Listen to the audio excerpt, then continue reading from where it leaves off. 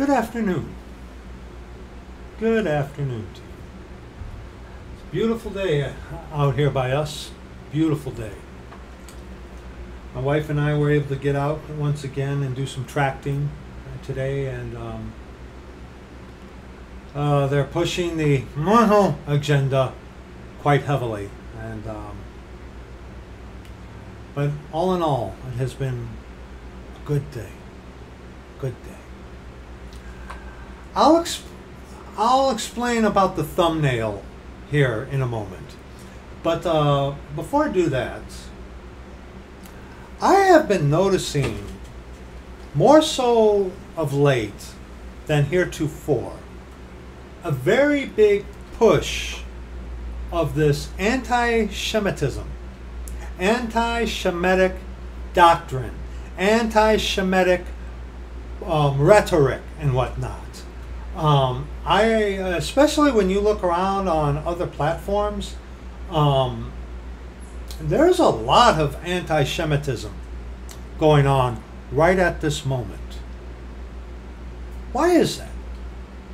Well, you got to keep some things in mind, okay? Number one, the 7-year period that is coming after we, the Church of the Living God, are redeemed, caught up, resurrected, that 7-year time period, according to the scriptures, is called the time of Jacob's trouble.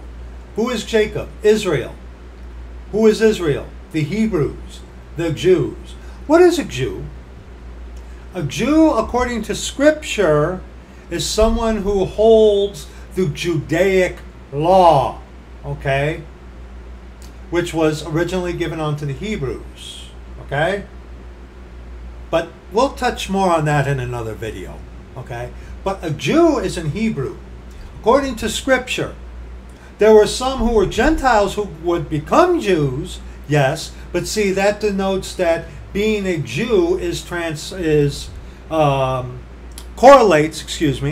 correlates onto those who keep the Old Testament law. So when our Lord Jesus Christ says salvation is of the Jews, meaning he meant the Hebrews, those who keep the law, okay?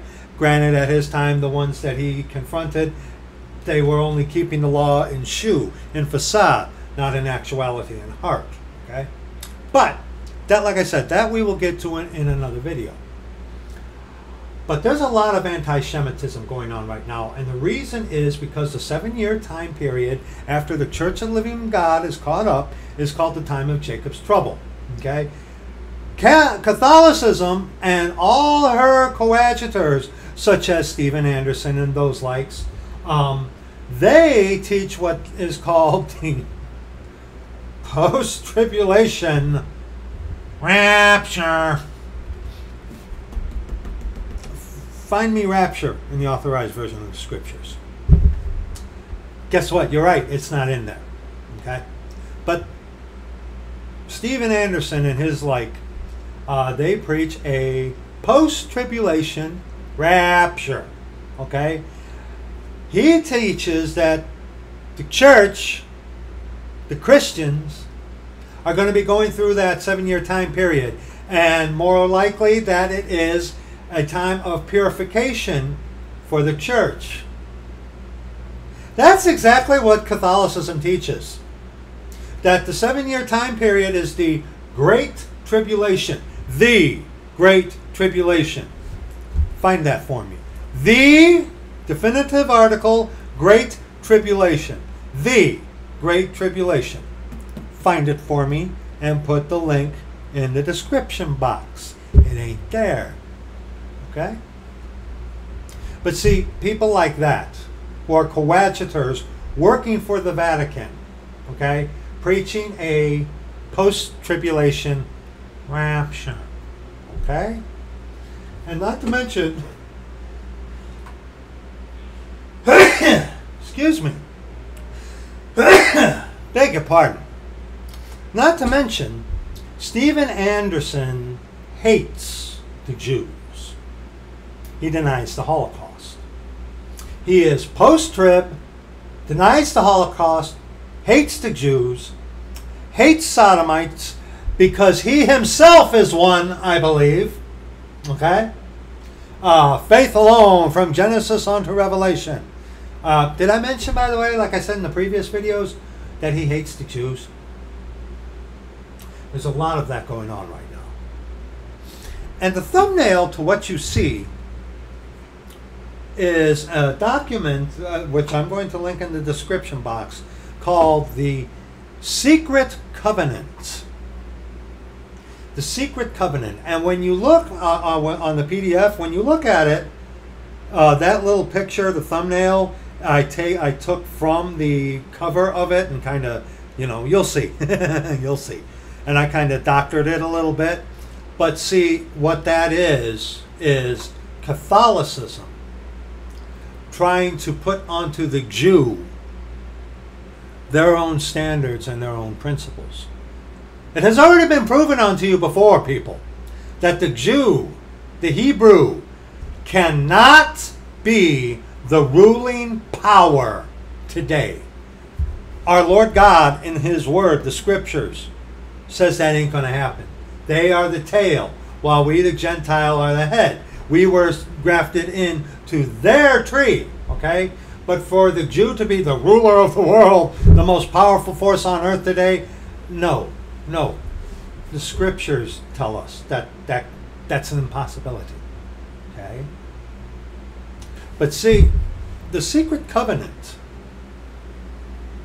when you look at it, and we're going to go through the entire article of the secret covenant. Like I said, the PDF will be in the description box of this video, okay? And like I said, the very first image that you're going to see is them trying to equate or correlate what we will be looking at here eventually onto the Jew. Trying to make the Jew look bad. And here's the interesting thing about this secret covenant that we are going to look at. On this channel, I have a link onto what is known as the Secreta Monita, the secret instructions of the Jesuits. Now I'm going to put the link in the description box as well for the Secreta Monita. The link will work. It will redirect you. Just press the button or whatever to redirect you, and then it will download the PDF of the Secreta Monita. And the copy of the Secreta Monita that I will be linking you is the one that is in the British Museum. The Jesuits, the Catholics, they hate the Secreta Monita. Why is that? Number one, it is a true account of how they do things. And number two, when you read the Secreta Monita and look at what her coadjutors are doing and the Jesuit devils themselves are doing, it lines up perfectly. It lines up perfectly. And you also have to remember, okay, I've spoken on this many times before. Catholicism is replacement theology. Catholicism in itself is that spirit of Antichrist. To replace and reject. Okay? That is what Antichrist is. Okay? To replace and to reject. Catholics, they say they are Jews and they are not. They never say we're Jewish. No. But they teach. As does Stephen Anderson and the coadjutors. They teach that the church has replaced the Jew. Okay? So, with that said, before we get to that, get your authorized version of the Scriptures. This is one of my other Schofields that I have. I'm changing it up which ones I use. Turn in your authorized version of the Scriptures. Please follow me along. Don't just sit there on your duff. Get the Scriptures. Turn to Ezra.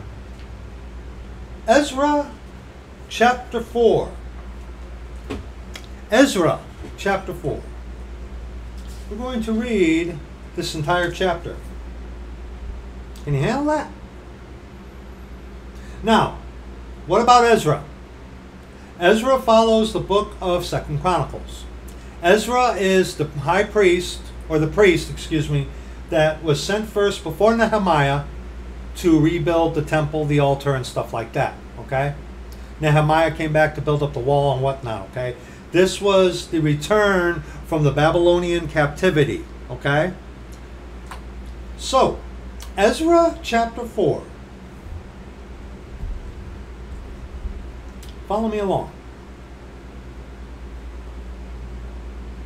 Now when the adversaries of Judah and Benjamin heard that the children of the captivity builded the temple unto the Lord God of Israel, the enemies, for our instruction in righteousness, very quickly, verse 1, you and I, as the church of the living God, as ministers of reconciliation, having the word of reconciliation, when we're out there preaching unto the lost, passing out tracts, or whatever capacity the Lord has called you on to speak the truth unto the lost people, we are building the wall. We are building for Him. Not a kingdom. Okay? We're not building a kingdom here. But we're doing the work of the Lord. Okay? We're getting the word out there. Alright? We are doing work for Him. Okay? So we are working for Him. What are we doing? We are building the church of the living God. Not the kingdom of heaven, but the church of the living God. Okay? That's what we are. Alright? So we're out there doing His work for our instruction in righteousness. Okay? Then they, verse 2, then they, who's they?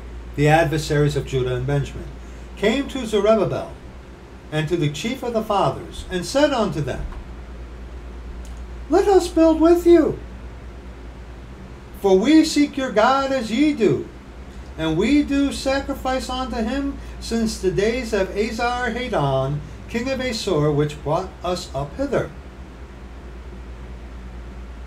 Now think about that, brethren.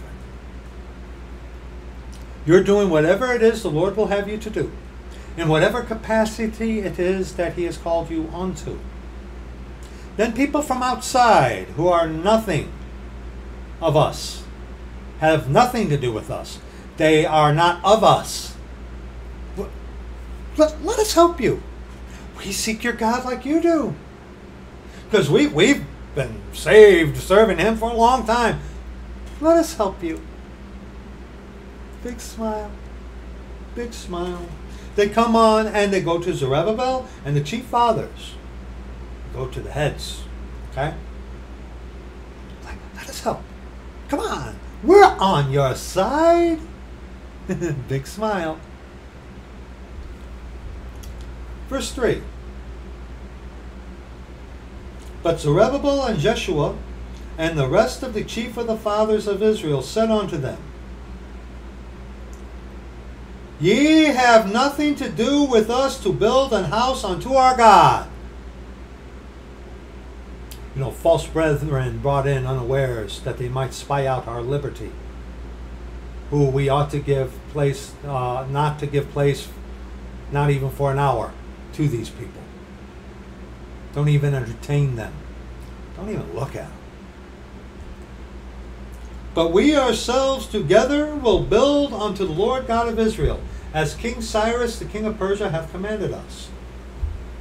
So, these guys wanted to come in, who were their enemies, infiltrators, coadjutors, okay? Wanted to come in, we're your friends, we love you, we want to help you. We serve your God. We have for a long time. Come on, let us help. We see what work you're doing for the Lord. We want to help you.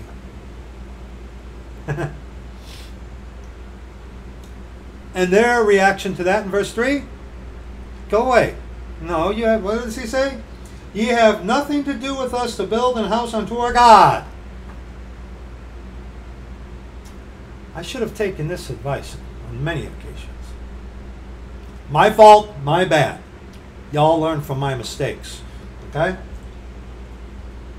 Verse 4. Now see, these people who infiltrate, were trying to infiltrate to be buddy-buddy with the Jews to help them. Okay? They say, hey, come on. Let us help you.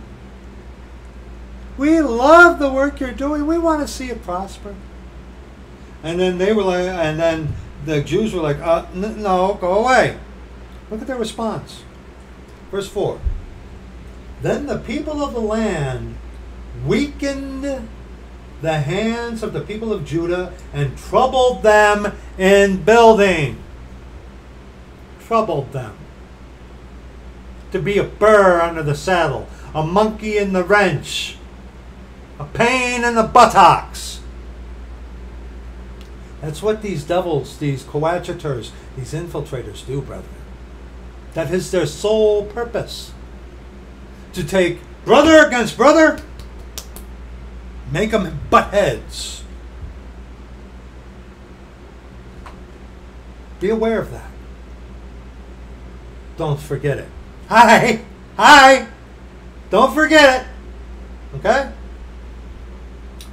Verse 5. And hired counselors against them to frustrate their purpose. All the days of Cyrus, king of Persia, even unto the reign of Darius, king of Persia. Hired counselors. Oh, like paid people who will go in there to pose that they're of the Church of the Living God with big smiles and love bombing you all to death. Yeah. And they're just there to cause division and strife.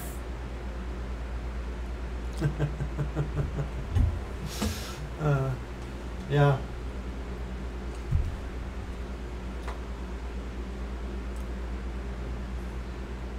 Y'all could learn something from my dear friend from Blackpool. He's an expert at this. Hey, you seeing me? I give you that. You're an expert at infiltration and deception. Especially with your words, how well you know the trivium. You're very good at what you do, you devil. I hope you're very proud. Anyway, verse 6. And in the reign of Ahasuerus, in the beginning of his reign, note the whispering campaign here, wrote they unto him an accusation against the inhabitants of Judah and Jerusalem. So they were denied by the Jews. They wanted to infiltrate the Jews just to cause trouble. And then when the Jews said, no, go away, they troubled them and hired people against them. This kind of stuff wouldn't be happening today, would it? No. Let's continue. Verse 7. And in the days of Artaxerxes wrote Bilsham, Mithredath, Tabeel, and the rest of their companions unto Artaxerxes, king of Persia.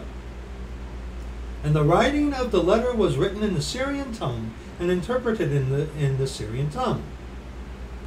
Rehum the chancellor and Shimshai the scribe wrote a letter against Jerusalem to Artaxerxes, the king, in this sort. Then wrote Rehum the chancellor and Shimshai the scribe and the rest of their companions, the Dinites, the Arpharsathites, the Tarpelites, the Arpharsites, the Archavites, the Babylonian, the Susanakites, the Dehavites, and the Elamites. Okay? And the rest of the nations whom the great and noble Asnapper brought over and set in the cities of Samaria, and the rest that are on this side the river, and at such a time. And at such a time. Very interesting. See, if these people would have done things right away, it would have been known, but they wait for the opportune time, or until they are told by their heads that rule over them. Okay? And isn't it interesting that right now, getting extraordinarily close to the resurrection, the redemption of the purchased possession, that at least I'm seeing it. What about you? Seeing a lot of more attacks against the Hebrews, the Jews. They're coming in and purposely distorting. Well, what is a Jew? You haven't defined what a Jew is. Actually, the Lord let me do a video on that before. I'm going to link it in this one if I remember. But like I said, as far as the word Jew, we will be getting to that in another video at a later time. Not today.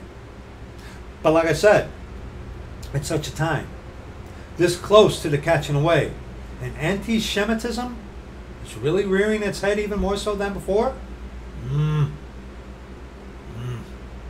Let's continue.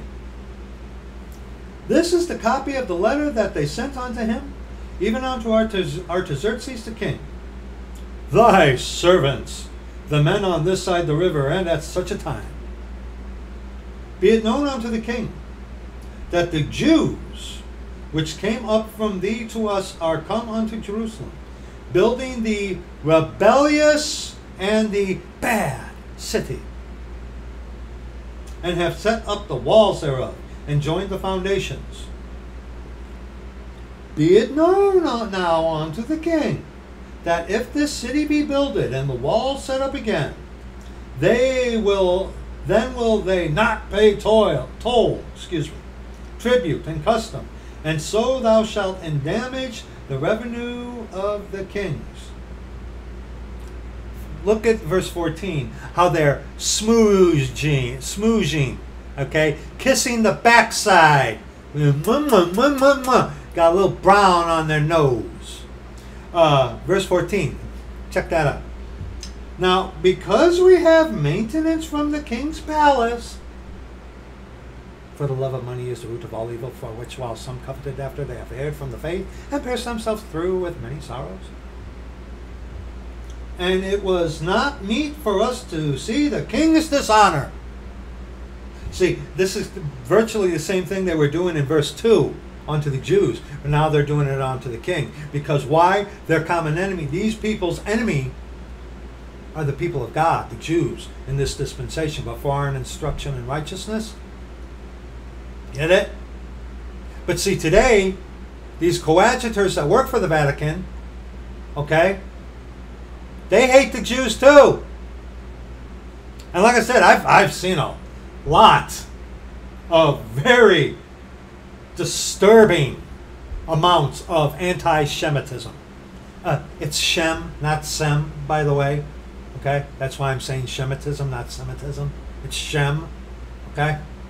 But the level of it right now is, wow. Remember, people, the Jew is the temperature gauge, if you will, for how close we are to being redeemed, resurrected, caught up. Okay? Look what's going on in Israel right now. They are the temperature gauge. And look at how, I mean, what I've seen, the anti-Semitism, that's this article, wow. Let's continue this. Rereading verse 14.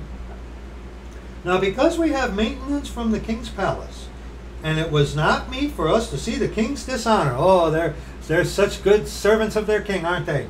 Therefore have we sent and certified the king, that search may be made in the book of the records of thy fathers.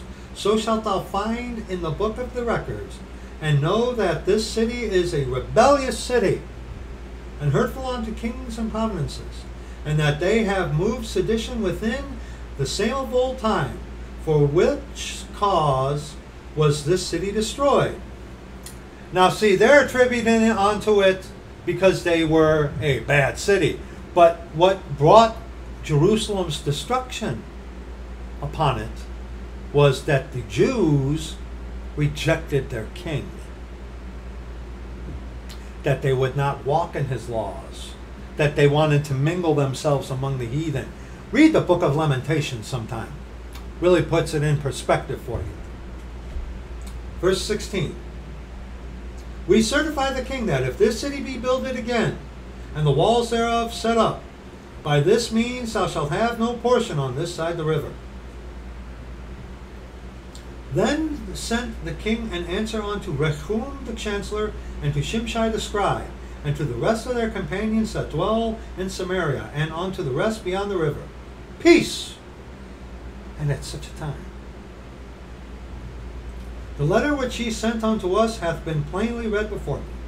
And I commanded, and search hath been made, and it is found that this city of old time hath made insurrection against kings, and that rebellion and sedition have been made therein. There have been mighty kings also over Jerusalem, which have ruled over all countries beyond the river, and toll, tribute, and custom was paid unto them. That's because at that time when they were doing that, they were serving the Lord. Okay? For example, King David, and other kings also, where they brought toll, tribute, and custom to them, especially King David.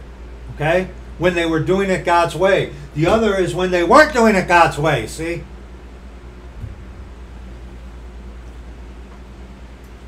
Verse 21. Give ye now commandment to cause these men to cease, and that this city be not builded, until another commandment shall be given from me. Take heed now, that ye fail not to do this. Why should damage grow to the hurt of the kings? And this Artaxerxes bought it hook, line, and sinker. And look at the reaction of the adversaries of Judah and Benjamin. Look at it.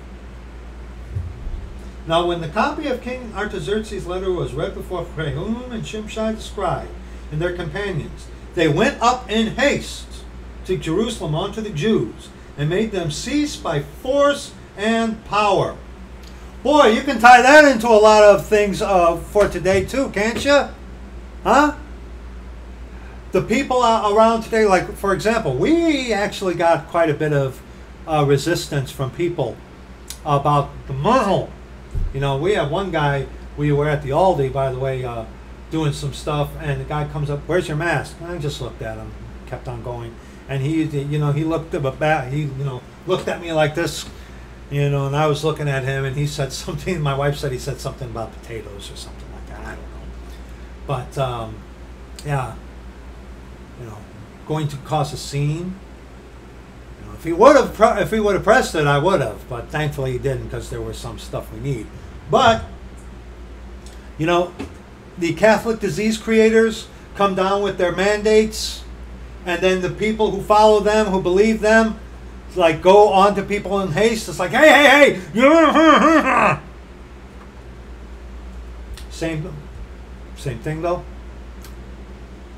They got their letter from Artaxerxes, and these people wanted nothing else but to stop the Jews from building the city of Jerusalem. They wanted nothing more. Stop it. They wanted to cease the work of God. They wanted the work of God to cease.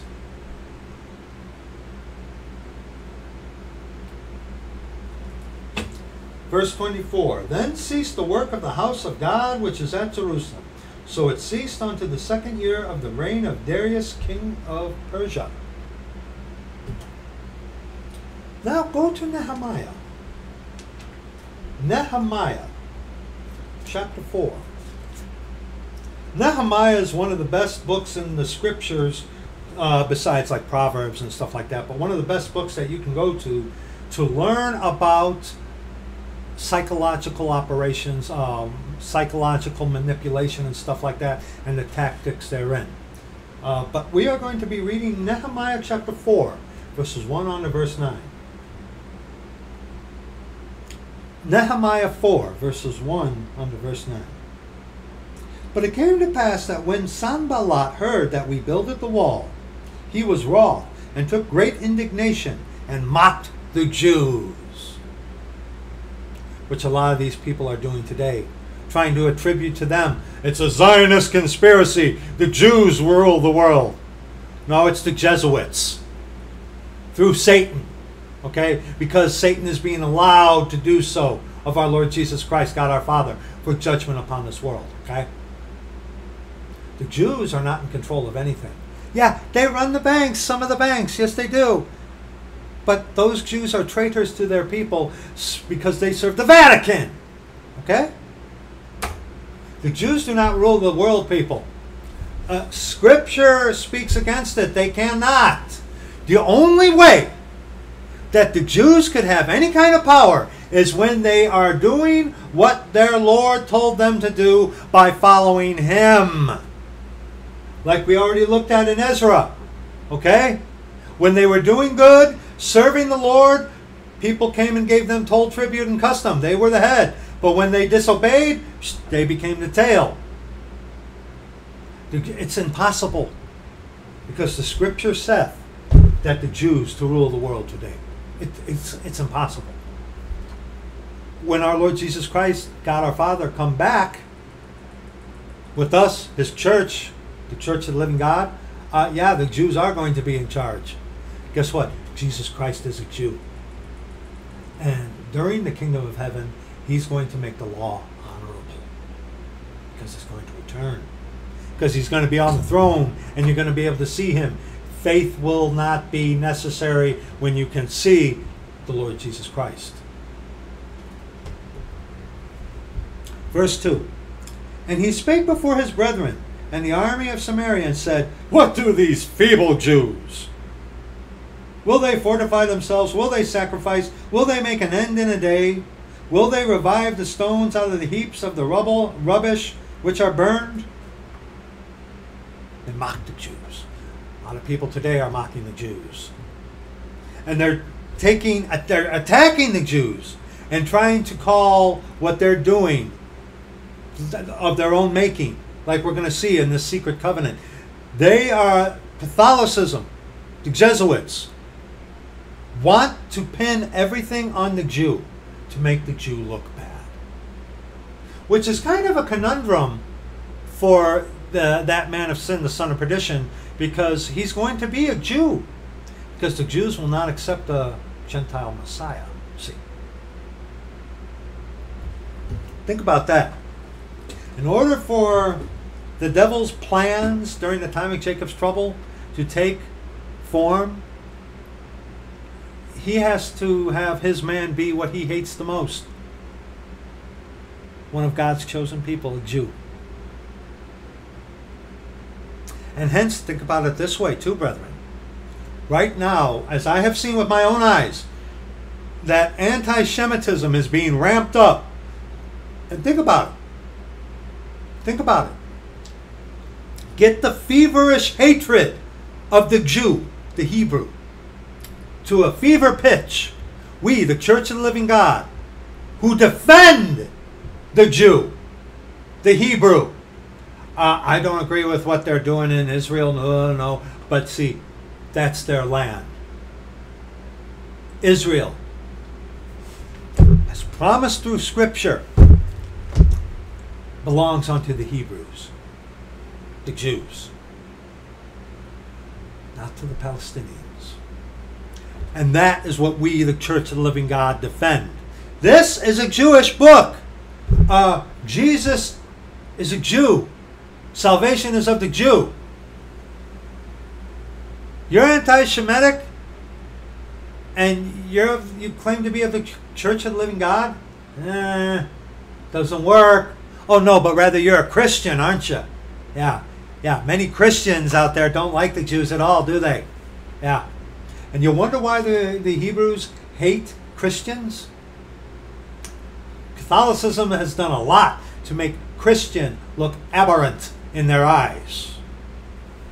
So they're going to get the hatred of the Jew ramped up to a fever pitch, and then we get redeemed, resurrected, caught up, and then comes that man of sin, the son of perdition, who's going to be a Jew himself,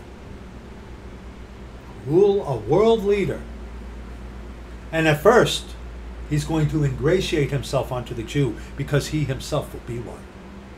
And for a time, he will appease the hatred of the Jew because he's, like I said, he himself will be one. That's in Daniel 11. Go find it. Okay? I've talked about that before. But he's going to pacify it for a little while until he goes into the temple claiming to be God.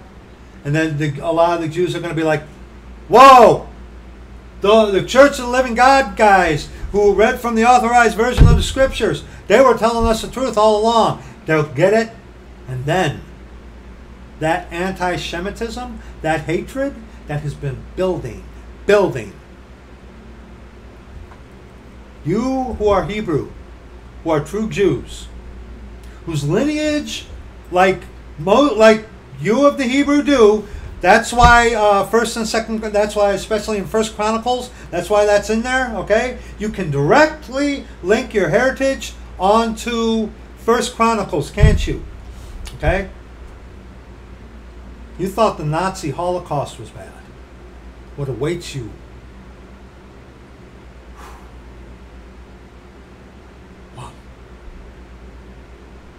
Wow. If you're an actual Hebrew, a Jew, and you're seeing this, please consider this one, as you know, as Yeshua HaMashiach. Jesus Christ is come in the flesh. Please consider this. Let's continue. Verse 3. Now Tobiah the Ammonite was by him, and he said, even that which they build, if a fox go up, he shall even break down their stone wall. Verse 4. Hear, O our God, for we are despised, and turn their reproach upon their own head, and give them for a prey in the land of captivity. And cover not their iniquity, and let not their sin be blotted out from before thee, for they have provoked thee to anger before the builders. So built we the wall, and all the wall was joined together unto the half thereof, for the people had a mind to the work. See, for us today, our instruction in righteousness, dear brethren, Church of the Living God, when these coadjutor infiltrators come in and start these whispering campaigns, trying to separate people of the Church of the Living God, okay? We need to have a mind for the work. We have to remember, Satan wants to distract us. Satan wants the people distracted from what he's doing and his church, Roman Catholicism, and her army is doing. So what are they doing? They're turning the direction right onto the Jew.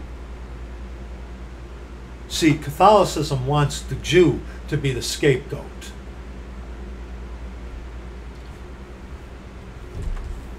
And the scriptures, dear brethren, the scriptures tell us otherwise. Let's continue. Verse 7. But it came to pass when the Sanballat, when Sanballat and Tobiah and the Arabians and the Ammonites and the Ashdodites heard that the walls of Jerusalem were made up and that the breaches began to be stopped, then they were very wroth. See, you devils, you're not going to stop what's coming. You know that because you want to further what's coming. But those of us in the Church of the Living God who have been called to do what we are doing and we are doing, you're not going to stop us. You're not going to stop us. The only one who can do that is the Lord.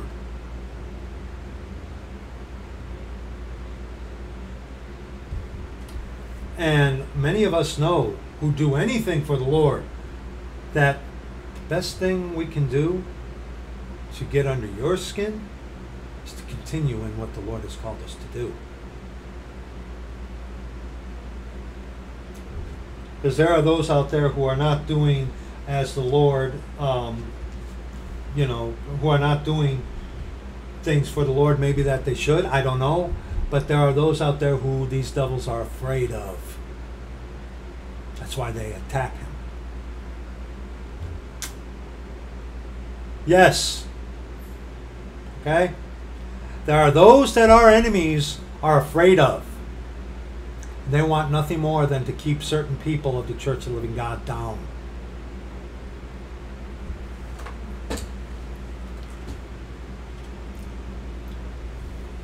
Verse 8. And conspired all of them together to come and to fight against Jerusalem and to hinder it. Nevertheless, we made our prayer unto our God and set a watch against them day and night because of them. See, these people are conspiring against the Jew. Why? Because the time period that is coming is the time of Jacob's trouble. Hence, get the hatred of the Jew in fever pitch. Okay? And brethren, you have got to remember. You have got to remember. Catholicism wants to take its attention away from them. Distract, chaff, and redirect. That is one of Catholicism's greatest tactics. Chaff and redirect. They want to make you look at the Jew as if the Jew is the enemy. The Jew is not the enemy. They are the enemies of the gospel for our sake, but they are not the ones ruling the world. It's Catholicism. And Catholicism likes to attribute things that they have done onto others. Perfect example. I'm going to be quoting to you something from this, The Godfathers. This is the third part of Alberto Rivera's testimony. Just going to read a real quick part in this. Just a real quick part in this. Going to read this whole page in its entirety. Pause that and read it. Pause that and read it. Get a screenshot, zoom in. All right. In 1923, Germany was in a mess. Inflation was sky high, and money was worthless. The German people were sick of war, with all its death and misery. They blamed the Kaiser for the whole thing and had him and his government thrown out of office. The communists were fighting to take over. And another example about how the Jesuits are attributing things onto the Jew to make the Jew look bad to the populace, okay? Communism. Communism was created by the Jesuits, but they have transcribed it basically onto Marx and Engels, to Jews. Hence, people like to say the Jews created communism. No, the Jesuits created communism and placed it onto the Jew. Oh, sure, Marx and Engels had something to do with it, yes, but in the Reducciones in Paraguay is where the Jesuits created communism. Okay? Don't forget that. Communism is not a Jewish creation. It's a Catholic, Jesuit creation. Don't forget that. Don't forget that. Okay? How many marks does it cost to buy $1 American? About 4 trillion marks. This won't even buy a loaf of bread. Germany is ruined. I've lost everything. And here's a picture of them having a wheelbarrow of paper money, fiat currency, okay, trying to buy stuff. Sooner or later, eventually, dear brethren, my American countrymen, our American dollar is going to be like that. Inflation. Psh. And hey, you can have untold amounts of wealth, can't you, when you're printing off money backed by nothing. But fictitious wealth, something like that. The Federal Reserve, which was created by the Jesuits, the Pope's Bank, Arturo Sosa's personal bank. Okay, our American currency is backed on nothing. All the gold and silver that America had is in possession of the Jesuits, and those of you who have it, it's going to mean nothing during the time of Jacob's trouble. Your currency is going to mean nothing, your gold and silver. Because remember, during the time of Jacob's trouble, people got to take a mark in their right hand or in their forehead, remember? Let's continue this. The new government was very weak. Beg your pardon, brethren. Some men wanted the German people to run their own government like they did in France, and were attempting to make Germany a republic. The Pope was outraged. The republic was doomed to failure. Two things the Vatican despises are Protestantism and democracy. Yes. Yes, because look at Catholicism. It's run by a dictator. The Pope, Arturo Sosa. Okay? Democracy and Protestantism, yes, two things that the Vatican hates.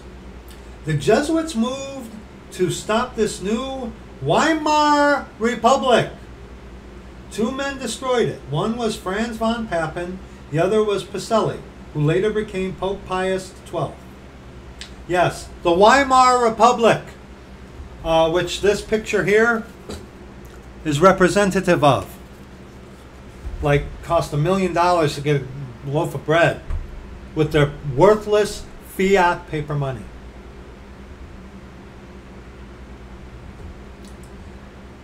Here's something very interesting. You ever read Mein Kampf? Brilliant, isn't it? Whoever wrote Mein Kampf was brilliant. His depth of culture was profound. The stage was being set for Germany's new Roman Catholic star. His name, Adolf Hitler. A priest was busy writing a book for Hitler called Mein Kampf. You know, and this is something that I learned from, what's his name? Eric John Phelps. When you look into Hitler, he really did. He collected newspapers. He was not one steeped in culture as whoever wrote Mein Kampf was. Mein Kampf was written by a Jesuit, ascribed onto Adolf Hitler. Oh, Brad, you're reading that from a comic book. I believe what Alberto Rivera said about his own order that he used to be a part of. Everything he has written about his order that he used to be a part of has come to pass perfectly. I do not believe for 1 second that Adolf Hitler wrote Mein Kampf. No, the writer was the Jesuit Father Stamfel. This book was the master plan of the Jesuits for Hitler's takeover of Germany. So the Jesuits can write something that shows their own plans and ascribe it onto somebody else? Really? All the while saying, we're with you. We want to build, let us build with you because we seek your God like you do. Because remember, Catholics are Christians. You get what I'm saying? Let's continue this. Another great Inquisition. Get out of there. Wait a second. Sorry. Another great Inquisition was about to begin. Instead of wearing Dominican robes, they were wearing Nazi uniforms. And this new Inquisition that's coming about the and the steel of the Jesuit poniard, what kind of uniforms are they going to be wearing? Probably military uniforms, and or rather white pharmacists' coats, doctor coats. You watch, buddy. Hitler's brown shirts, called the Nazis. The brown shirts. Look up the brown shirts sometime. Before they officially became the Nazis. They morphed into the Nazis, but the brown shirts thing that was going on in Germany sure did resemble quite a bit what Black Lives Matters were doing here recently in America. Funded by Soros, a Jew, a traitor to his people, who served the Vatican in World War II. Traitor of his own people. Hitler's brown shirts, called the Nazis, backed by the Vatican,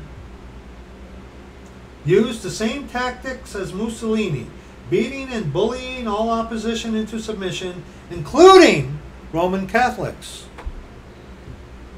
Bloody street battles between Roman Catholics who were Nazis and Roman Catholics who were communists took place. The prize was Germany. Note, this political action by Roman Catholics is going on today. in Poland as an experiment, also in Canada, El Salvador, Chile, and has been planned for the United States. Black Lives Matter.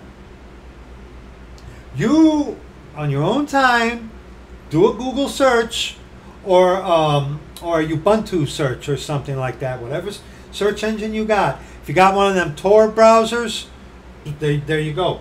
But do a little looking into the brown shirt movement before they became Nazis and compare them with Black Lives Matter.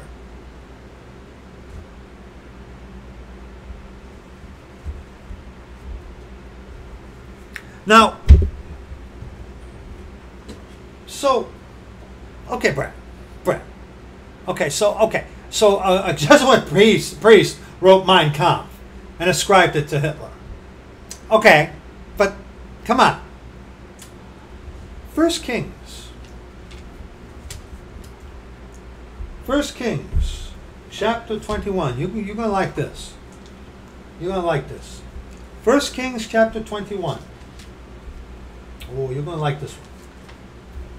1 Kings, chapter 21, verses 1 on to verse 10. And it came to pass after these things that Naboth the Jezreelite had a vineyard, which was in Jezreel, hard by the palace of Ahab, oh boy, king of Samaria.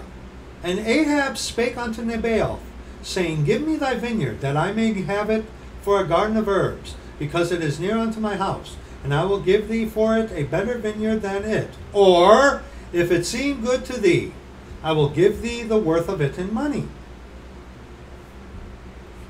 And Naboth said to Ahab, The Lord forbid it me that I should give the inheritance of my fathers unto thee. Now, get a load of how big, brave, leader of the country Ahab acted. Check this out. Big tough guy.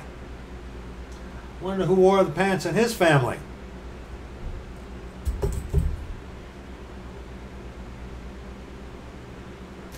Wonder who wears the pants in the family. And who really wears the skirts. And Ahab came into his house heavy and displeased because of the word with Naboth the Jezreelite had spoken to him. For he said, I will not give thee the inheritance of my fathers. And he laid him down upon his bed, and turned away his face, and would eat no bread, and sucked his thumb. Ahab was a kind of a sissy. He was a coward. Remember, he went into battle with Jehoshaphat, and he disguised himself so that people would think that Jehoshaphat was Ahab. And then when people tried to kill Jehoshaphat, he cried out unto the Lord, and the Lord protected Jehoshaphat. You can read that whole account, by the way, in 1 Kings chapter 22. Go ahead and read that on your own time. King Ahab was a wimp. He was a wimp who was manipulated by a very domineering, evil wife, who is a picture, a type of the Roman Catholic Church. Who might this harlot be? But Jezebel, his wife, came to him and said unto him, Get out of here, what are you doing? Came unto him and said unto him, beg your pardon, a bug. But Jezebel, his wife, came to him and said unto him, Why is thy spirit so sad that thou eatest no bread?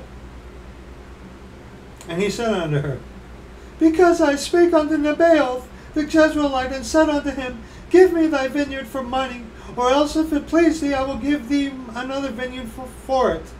And he answered me, I will not give thee my vineyard. Boo-hoo. Now look at this move on Jezebel, the original feminazi, who controlled her husband. Remember, when Jehu came in, she painted her face. Had Zimri peace when he slew his master? Jezebel was a wicked, devilish, manipulative woman who manipulated her husband, who feigned herself innocent.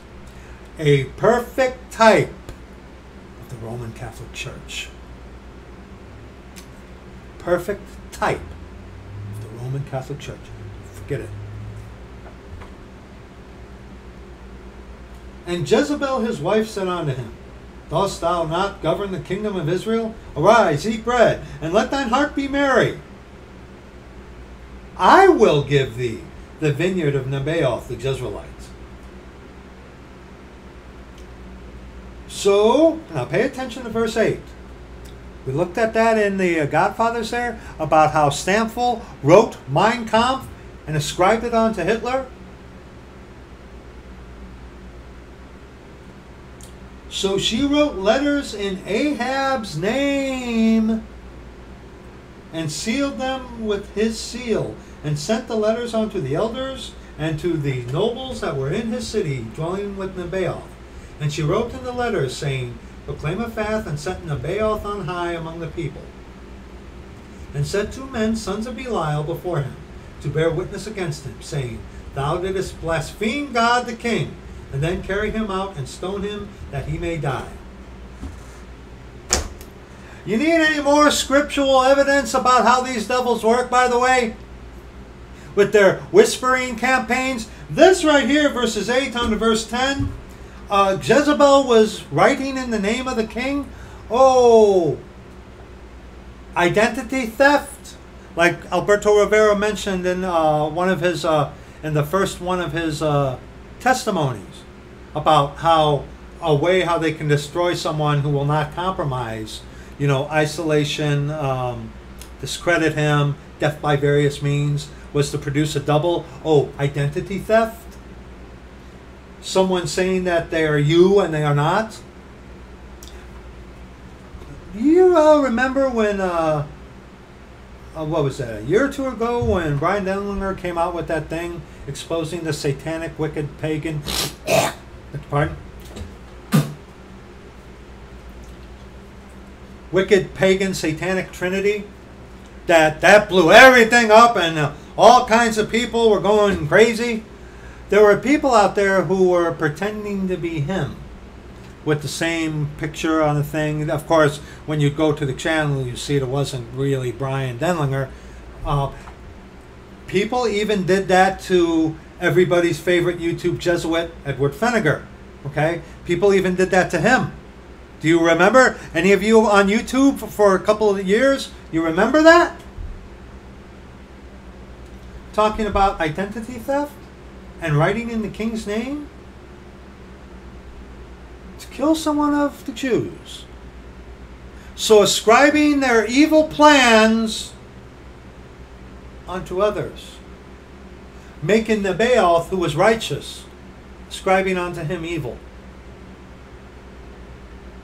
Satan does that a lot. Through his coadjutors, through those who hate the apple of his eye, the Jew. 2 Corinthians. 2 Corinthians chapter 3. 2 Corinthians chapter 3.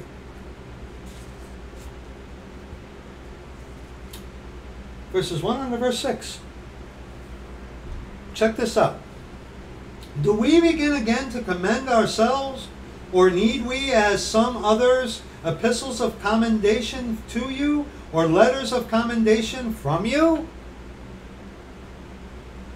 Ye are our epistle, written in our hearts, known and read of all men. For as much as ye are manifestly declared to be the epistle of Christ, ministered by us, written not with ink, but with the Spirit of the living God, not in tables of stone, but in fleshly tables of the heart. And such trust have we through Christ to God word, not that we are sufficient of ourselves to think anything as of ourselves, but our sufficiency is of God. What do you care what men think of you? Try it in the court of public opinion. The devils that slander myself and others who preach the scriptures, let them go. They're going to do what they're going to do. You shall know them by their fruits. Yeah.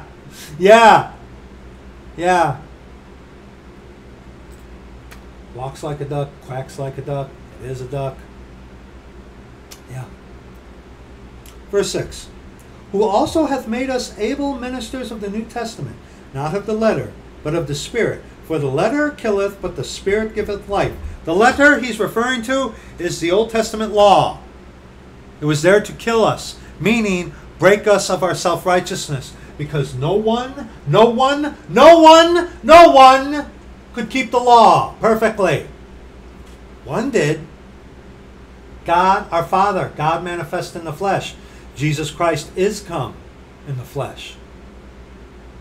He kept it. He just happened to be God who can't sin. Even though the flesh was tempted. See? You know, brethren, the devils out there who are pushing this anti-Shemitic agenda and attacking us, the Church of the Living God. You know, some people are going to fall for it. Let them. But those who know the truth, what? Do we need what? Do we begin again to commend ourselves, or need we, as some others, epistles of commendation to you, or letters of commendation from you?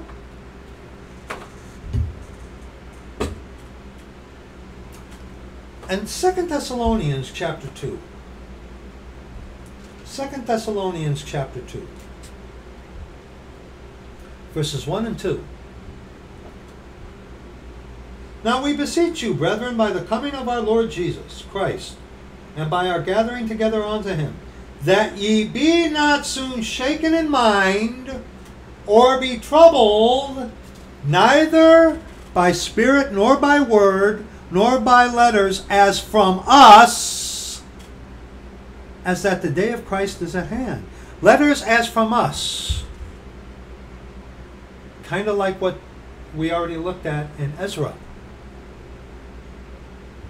And if you read in Nehemiah, what happened in Nehemiah, and see, brethren, there are those out there, you know, with their whispering campaigns, writing letters to people and stuff like that. Especially when you put it in context to social media platforms, there is a lot of anti-Semitism out there. There are a lot of stupid people out there who are believing it. Why? Because the scriptures, they don't read. They don't believe the scriptures. Oh, they may believe a Bible. They may believe a Bible, but not the scriptures. Esther chapter 3. Esther chapter 3. Let us not forget. Let us not forget this. Esther chapter 3. Don't worry, we're going to get to the article. Don't worry. Don't worry. Okay? Can't handle a little scripture? Esther chapter 3. Verses 1 on to verse 6.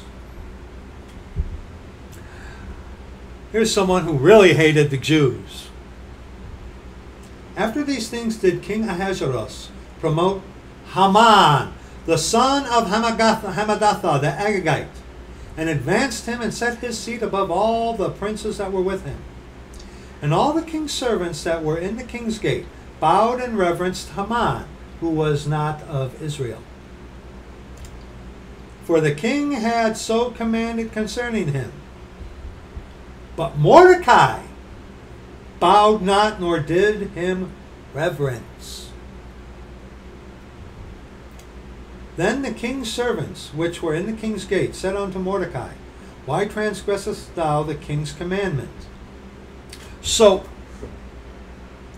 King Ahasuerus, who I personally, according to scripture, I don't think Ahasuerus was the brightest bulb in the box, the sharpest knife in the drawer.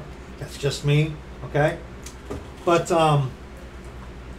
king gave a commandment to Haman, about Haman, that people were to bow and reverence him, and yet Mordecai didn't.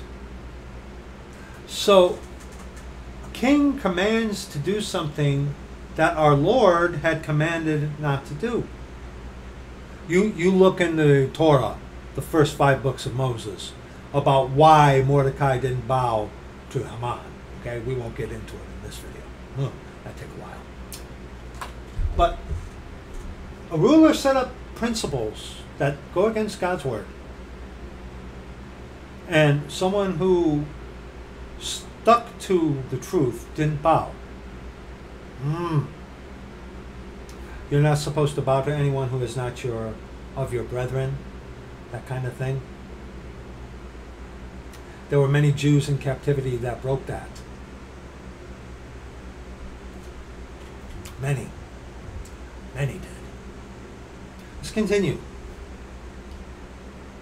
Now it came to pass, when they spake daily unto him, and he hearkened not unto them, that they told Haman to see whether Mordecai's matters would stand, for he had told them that he was a Jew. And Haman, the enemy of the Jew, he hated the Jew. Okay? And when Haman saw that Mordecai bowed not, nor did him reverence, then was Haman full of wrath.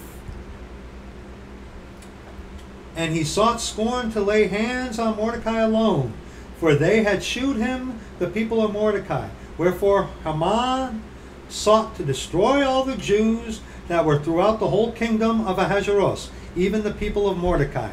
And from verse 1 on to verse 6, you can liken onto a type of what that man of sin, the son of perdition, is going to do.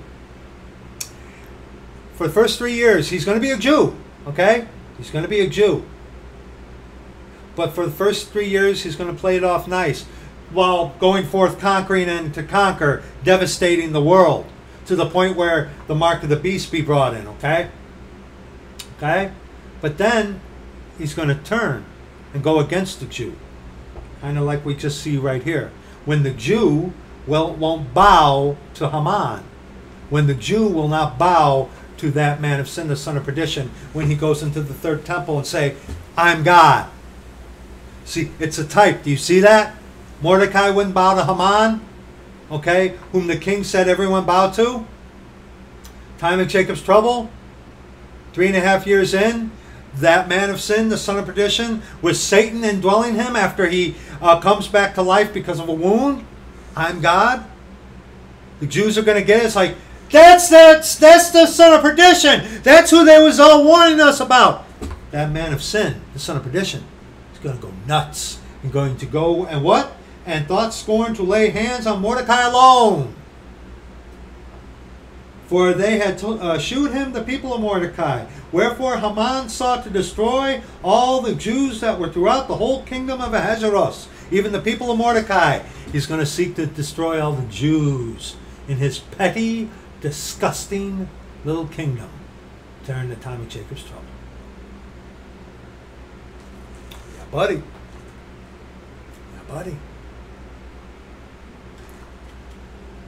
And we got to remember, Ezekiel chapter 25. Ezekiel chapter 25. You know, read the book of Deuteronomy. Read Deuteronomy chapter 32 and 28. Leviticus chapter 25 or 26. Okay? Read about the blessings and the curses that would come upon the nation of Israel for disobedience. And see what God will do to the apple of his own eye. And we as the Church of the Living God, we think we're going to escape if we mess around in our sins. Ezekiel chapter 25. Ezekiel chapter 25. The words of the Lord came again unto me, saying, Son of man, set thy face against the Ammonites, and prophesy against them, and say unto the Ammonites, Ammon, related to the kindred of Lot. Okay, Lot, through his incestuous relationship with his daughters. The Ammonites and the Moabites. Okay? Keep that in mind. Hear the word of the Lord God. Thus saith the Lord God, because thou saidest, Aha! Against my sanctuary when it was profane, and against the land of Israel when it was desolate, and against the house of Judah when they went into captivity. We are going to be looking at Psalm 102, by the way. Keep in mind this. Keep in mind this. Behold, therefore I will deliver thee to the men of the east for a possession, and they shall set their palaces in thee, and make their dwellings in thee. They shall eat thy fruit, and they shall drink thy milk. And I will make Rabbah a stable for camels, and the Ammonites a couching place for the flocks. And ye shall know that I am the Lord. For thus saith the Lord God, because thou hast clapped thine hands and stamped with the feet, and rejoiced in heart with all thy despite against the land of Israel. All you people who are anti-Shemitic, Stephen Anderson and all you loonies at the new IFB, all you people who hate the Jews, pay attention. Behold, therefore I will stretch out mine hand upon thee, and will deliver thee for a spoil to the heathen, and I will cut thee off from the people, and I will cause thee to perish out of the countries. I will destroy thee, and thou shalt know that I am the Lord.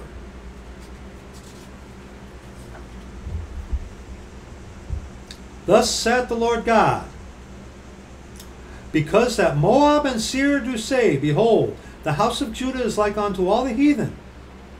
Therefore, behold, I will open the side of Moab. Again, Moab, descended from Lot and the incestuous relation with his daughters. Okay?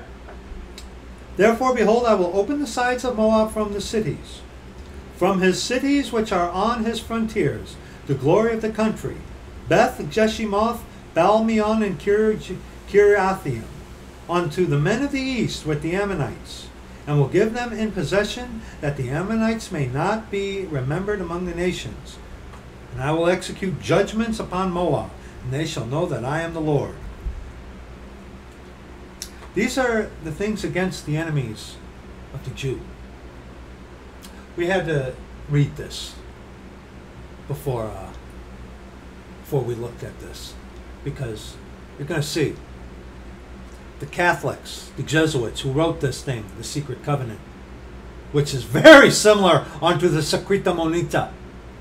They're attributing this, the Secret Covenant, onto the Jew. These Jesuits are going to pay for what they have been doing to the apple of God's eye throughout history. Let's continue. Thus saith the Lord God, because that Edom, the brother of Jacob, hath dealt against the house of Judah by taking vengeance, and hath greatly offended, and revenged himself upon them. Therefore thus saith the Lord God, I will also stretch out mine hand upon Edom, and will cut off man and beast from it, and I will make it desolate from Teman, and they of Dedan shall fall by the sword. And I will lay my vengeance upon Edom by the hand of my people Israel, and they shall do in Edom according to mine anger and according to my fury, and they shall know my vengeance, saith the Lord God. Verse 15 on to verse 17. Thus saith the Lord God, because the Philistines have dealt by revenge, and have taken vengeance with a despiteful heart, to destroy for the old hatred Ishmael, Isaac and Ishmael. Okay? Ishmael and Isaac. That hatred. Okay? That hatred. That Ishmaelic hatred. And the sons of Ishmael, they can get saved, but they have to go to the God of Isaac, not the God of their own making. Therefore thus saith the Lord God, Behold, I will stretch out mine hand upon the Philistines, and I will cut off the Cherethims, and destroy the remnant of the sea coast, and I will execute great vengeance upon them with furious rebukes. And they shall know that I am the Lord when I shall lay my vengeance upon them. Micah chapter 7.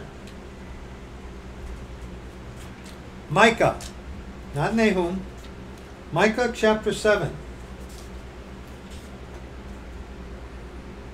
Verses 5 on verse 10.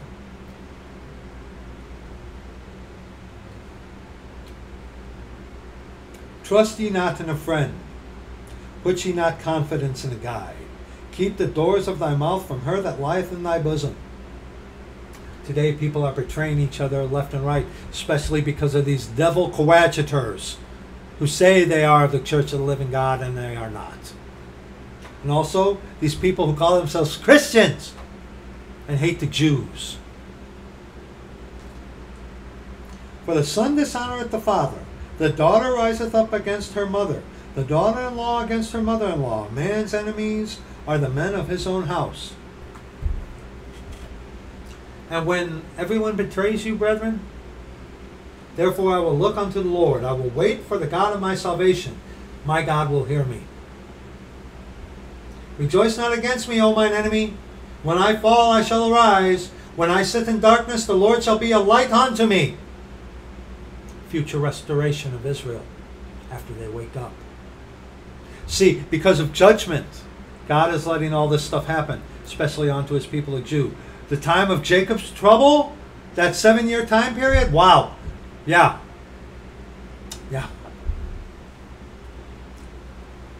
I will bear the indignation of the Lord because I have sinned against him.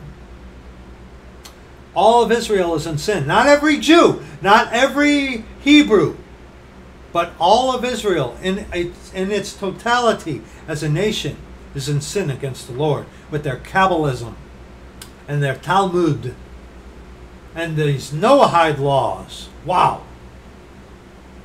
And the fact that they're going to make a covenant with that man of sin, the son of perdition, with the Vatican. They already have, to an extent. Yeah. I will bear the indignation of the Lord because I have sinned against him, until he plead my cause and execute judgment for me. He will bring me forth to the light, and I shall behold his righteousness.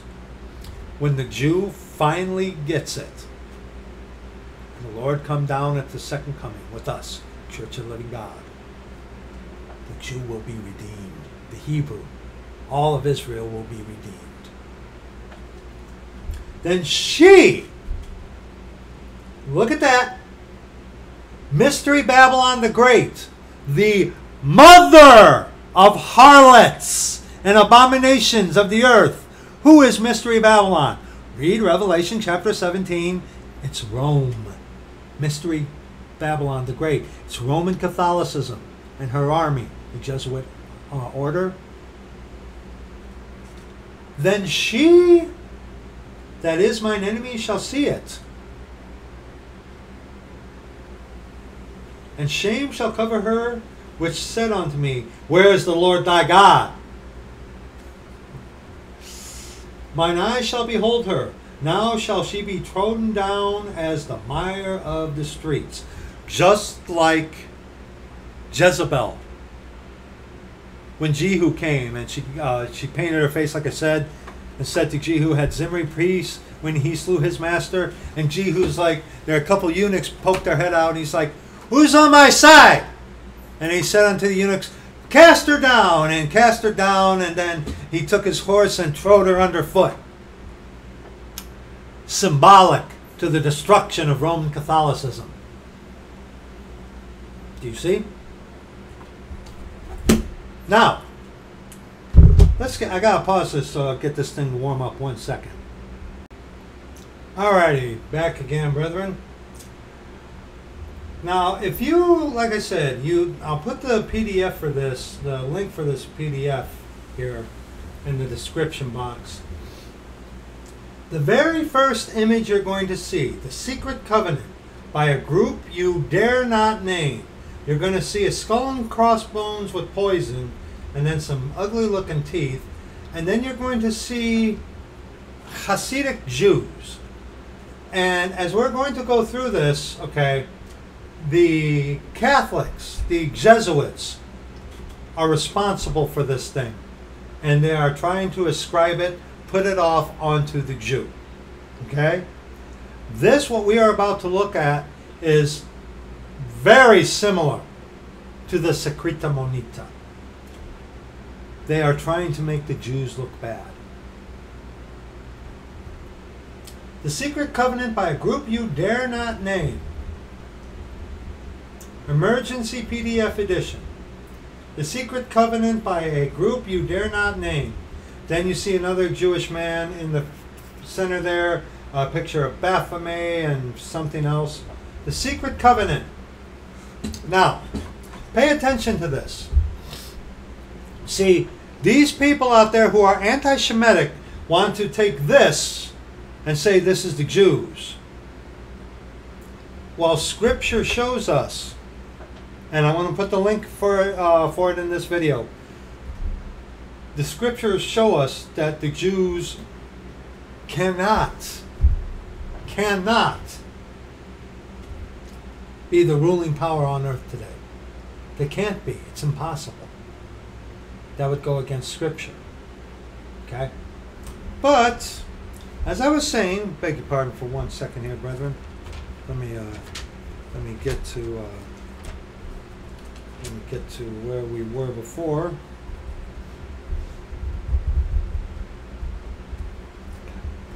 All right. The Secret Covenant.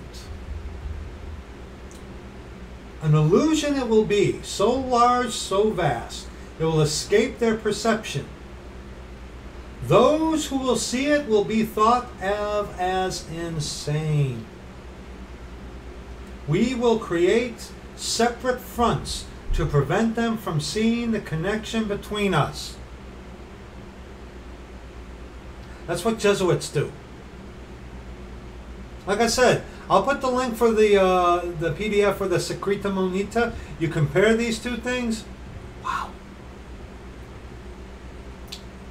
We will behave as if we are not connected to keep the illusion alive. Our goal will be accomplished one drop at a time, so as to never bring suspicion upon ourselves.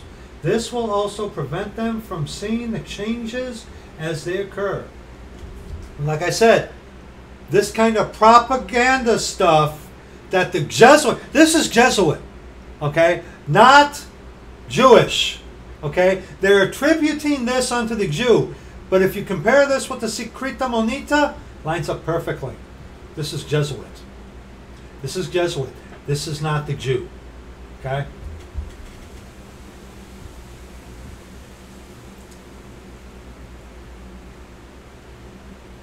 We will always stand above the relative field of their experience, for we know the secrets of the Absolute. We will work together always and will remain bound by blood and secrecy.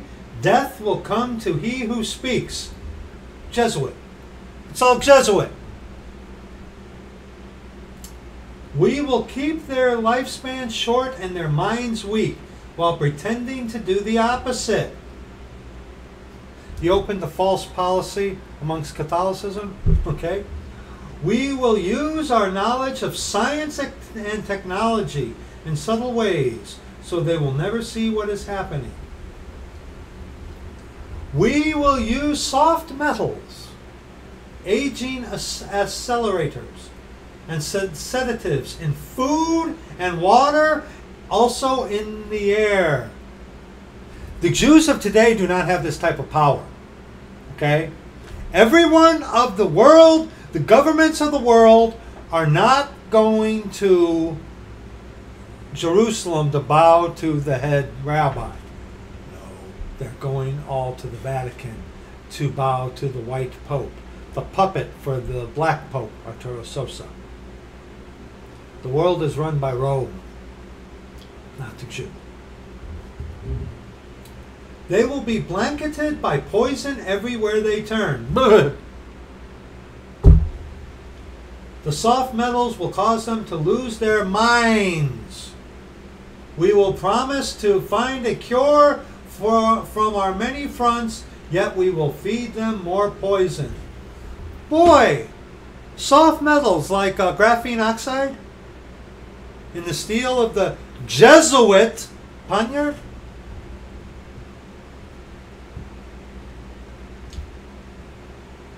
The poisons will be absorbed through their skin and mouths. They will destroy their minds and reproductive systems. From all this, their children will be born dead, and we will conceal the information. The poisons will be hidden in everything that surrounds them, and what they drink, eat, breathe, and wear. Like genetically modified organisms, you know, by such as companies like Dow and Monsanto's. But Dow and Monsanto's went defunct. But who's taking on their legacy? Okay? And don't forget, Dow and Monsanto's making all these genetically modified organisms, and the companies that have picked up their torch are the same companies that created Agent Orange. And you want to trust these people with your food? Ugh. We must be ingenious in dispensing the poisons, for they can see far. We will teach them that the poisons are good, with fun images and musical tones, mind control, binaural beats, flashes. This is Jesuit. This is not Jewish. This is Jesuit. This is like the Secreta Monita. Okay? This is written by Jesuits, not the Hebrews. Okay?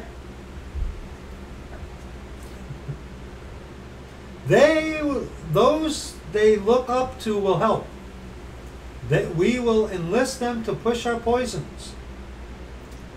They will see our products used in film and will grow accustomed to them and will never know their true effects. Isn't it interesting if you see in commercials about certain TV programs, you know, we're Muslims now? Propaganda, propaganda. When they give birth, we will inject poisons into the blood of their children and convince them it's for their health. You know, the vaccines. We will start early on, when their minds are young. We will target their children with what children love most: sweet things. If I can remember, I'll put a link for the target of the Jesuit today's youth. When their teeth decay, we will fill them with metals that will kill their mind and steal their future. When their ability to learn has been affected, we will create medicine that will make them sicker and create other diseases, for which we will create yet more medicine. We will render them docile and weak before us with our power. The Jews don't have this type of power, people. The Jesuits. Roman Catholicism does. This is Jesuit. Okay? They will grow more depressed, slow and obese. And when they come to us for help, we will give them more poison. Look at the modern doctors, the witch doctors. Okay? We will focus their attention towards money and material goods so they may never connect with their inner self. We will distract them with fornication. We will distract them with fornication, external pleasures, and games, so they may never be one with the oneness of it all.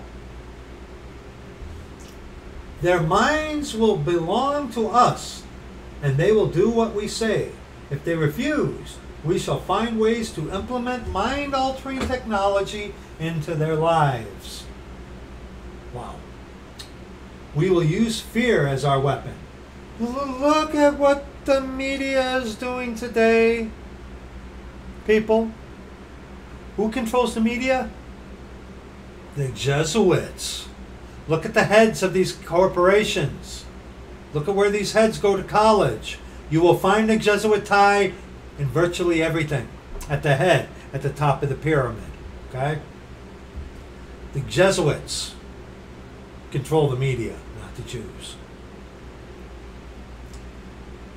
We will establish their governments and establish opposites within. We will own both sides. This is just bold arrogancy, chutzpah, that the Jesuits have written this and are trying to pin it on the Jews.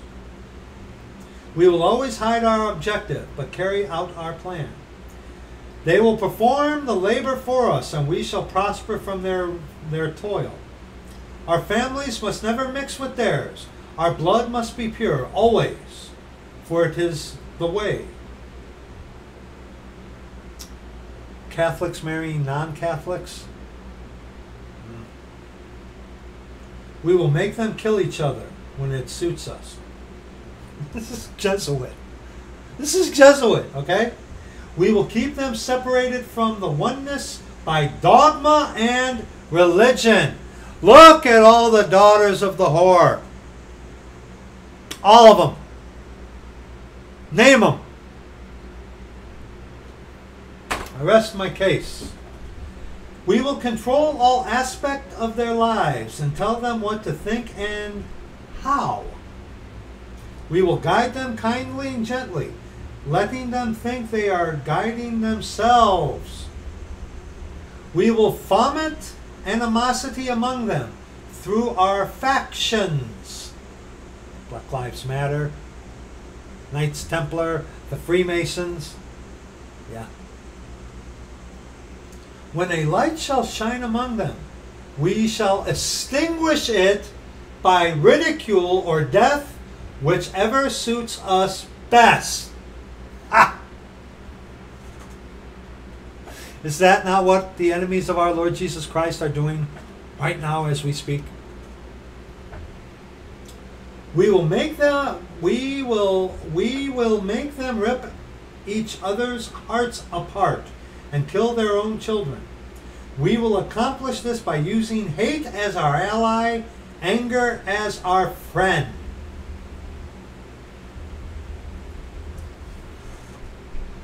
You go around these people who are wearing the muzzles,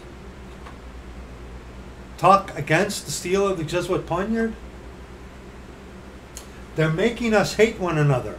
And these coadjutors, these infiltrators, want to sow themselves into the Church of the Living God just to cause division, to cause strife, to cause friction between brethren. Don't fall for it.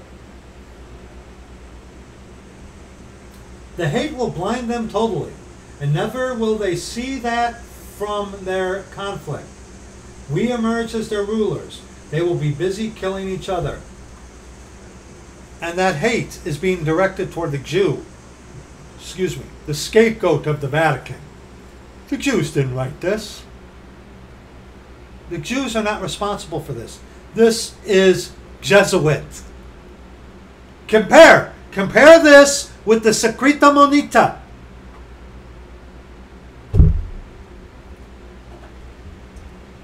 They will bathe in their own blood and kill their neighbors for as long as we see fit. And it's getting to that point, especially up here. We encountered it today. That animosity because we don't wear masks. You know, we went into a place. We got into the door, and the one little girl was like, "Sir, you're supposed to wear a mask." I'm not wearing one. So, but you're supposed to. It's like, fine, we're leaving. Left. Don't give me back my money. Okay, here, get a refund. Let's go. We're out of here. Okay, you ain't getting my money. It's God's money, by the way, but you know. But see, right now, they're pushing that. And these guys, these devils, the Jesuits, are trying to get you to think it's the Jew. Scripture tells us otherwise. It's impossible. The Jew is not controlling the world. It's the Jesuits. Okay? It's the Jesuits. Catholicism, Satan, not the Jews. Okay?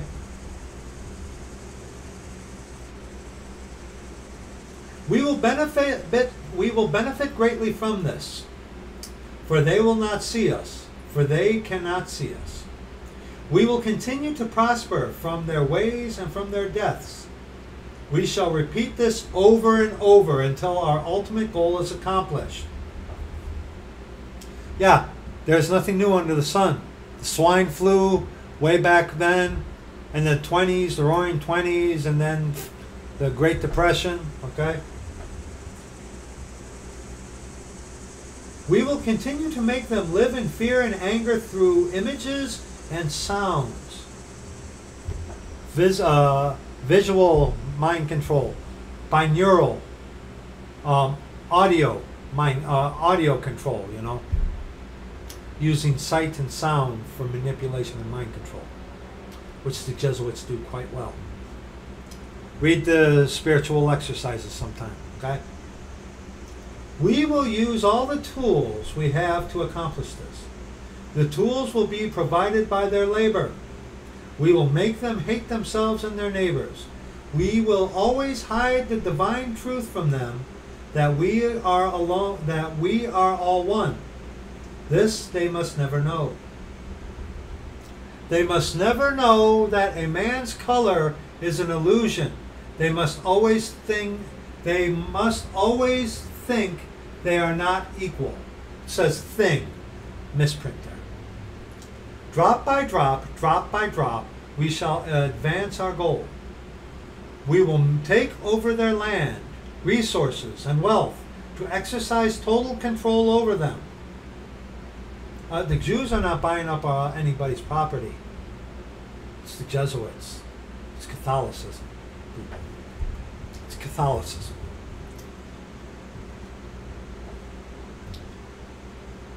We will deceive them into accepting laws that will steal the little freedom that they will have. We will deceive them into accepting laws that will steal the little freedom they will have.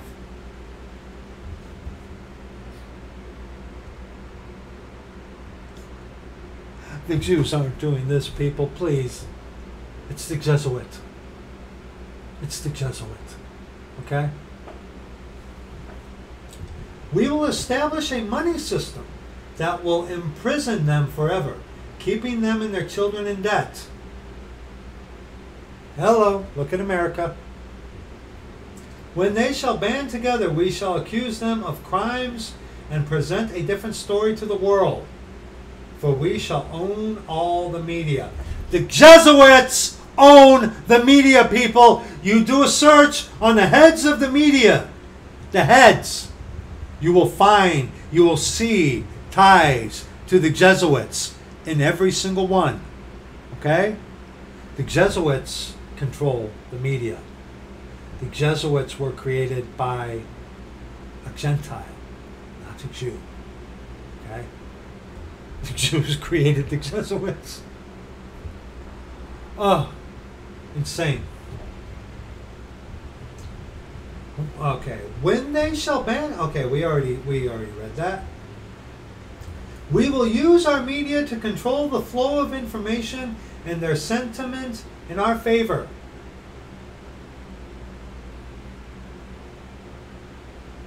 When they shall rise up against us, we shall crush them like insects, for they are less than that. They will be helpless to do anything, for they will have no weapons. They want to disarm us here in America. We will recruit some of them to help us carry out our plans, like contact tracers. We will promise them eternal live, but eternal life they will never have, for they are not of us. We will promise them eternal life, I think meant to say. But eternal life they will never have, for they are not of us. Amen. I'm not of this. The recruits will be called initiates and will be indoctrinated to believe false rites of passage to higher realms, similar to the Masons. Members of these groups will think they are with us, never knowing the truth. They must never learn this truth, for they will turn against us. For their work they will be rewarded with earthly things and great titles, but never will they become immortal and join us.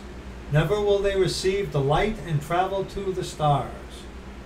They will never reach the higher realms, for the killing of their own kind will prevent passage to that realm of enlightenment. This they will never know. The truth will be hidden in their face, so close they will be unable to focus upon it until it is too late. And that's something that I worry about for the lost people, that they'll realize all this before it's too late, or after it's too late, when we are redeemed, caught up, Oh yes, so grand will the illusion of freedom be, that they will never know that they are our slaves. When all is in place, the reality we have created for them will be their prison. They will live in self-delusion. Wow. When our goal is accomplished, a new era of domination will begin. Their minds will be bound by their beliefs, the beliefs that we have established from time immemorial. But if they ever find out that they are our equals, we shall punish them. I think they meant, it says perish. We shall perish them. This they must never know.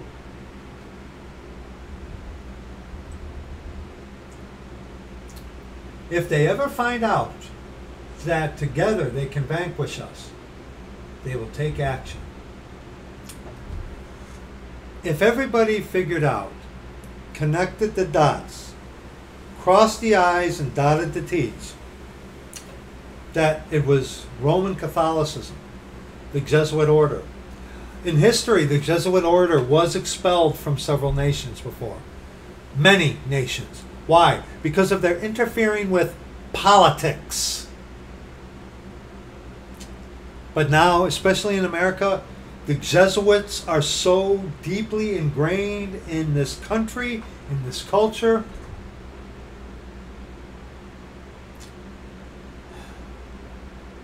There is no hope for America, people. The only hope you have as an American is to get saved. That's your only hope. They must never ever find out what we have done. For if they do, we shall have no place to run. For it will be easy to see who we are once the veil has fallen. Our actions shall have revealed who we are, and they will hunt us down, and no person shall give us shelter. Like their coadjutors, those who work for them to accomplish their goals. Once you spot them and see the tactics that they are implementing, just like others, again, you shall know them by their fruits. That is true. This is the secret covenant by which we shall live the rest of our present and future lives. For this reality shall transcend many generations and lifespans. This covenant is sealed by blood, our blood, like the blood oath of the Jesuit. We are the ones who from heaven to earth came. This covenant must never ever be known to exist. It must never ever be written or spoken of, for if it is, the consciousness it will spawn will release the fury of the prime creator upon us, and we shall be cast into the depths from whence we came, and remain there until the end of infinity itself. And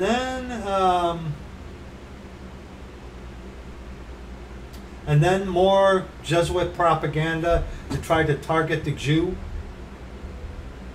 And then it says here, no, it's not a coincidence that literally everything marketed by publicly traded corporations is full of poison, none of which will kill you tomorrow, probably, but all of which combined result in negative outcomes for your health, your life expectancy, and your state of mind.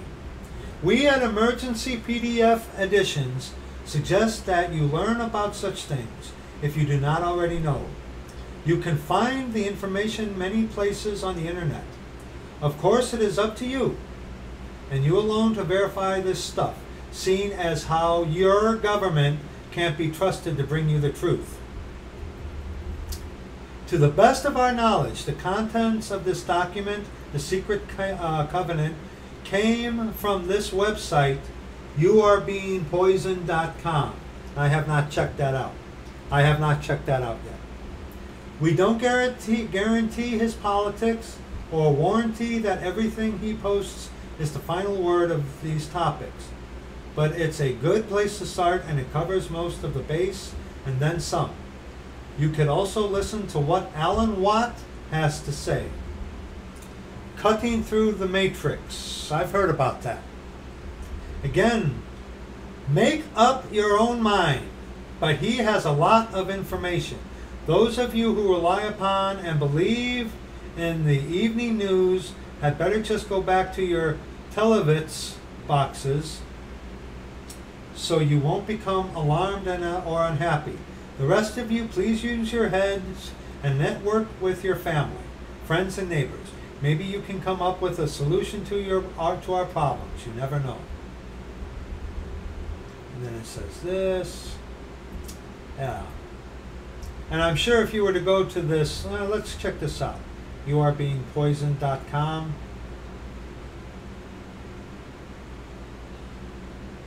Oh, nope, that's okay. Thank you very little.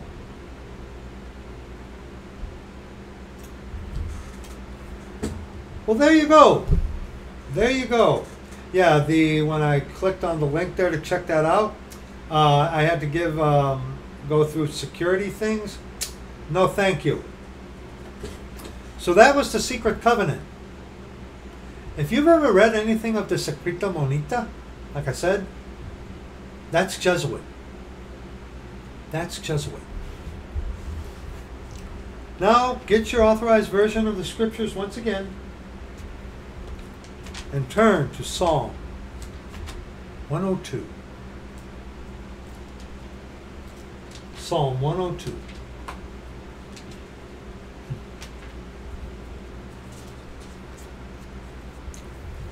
If there is a psalm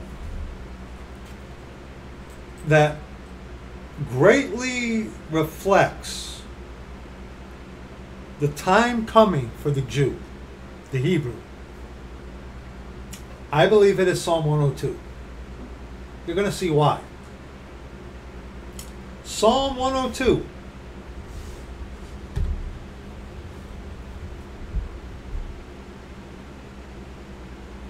Hear my prayer, O Lord, and let my cry come unto thee. Hide not thy face from me in the day when I am in trouble. Incline thine ear unto me in the day when I call, answer me speedily. For my days are consumed like smoke, and my bones are burned as an hearth. During the Nazi time, during the Holocaust, again, read Elie Wiesel's book, Night, about the Holocaust. The Jews crying out to God. The Jews crying out to their God whom they rejected.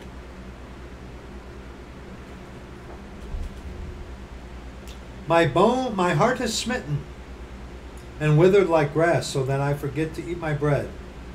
By reason of the voice of my groaning, my bones cleave to my skin. You look at how lethargic some of those poor Jews were during the Holocaust. Now, you might be thinking, well, okay, Brad, sure, this is talking about the Holocaust.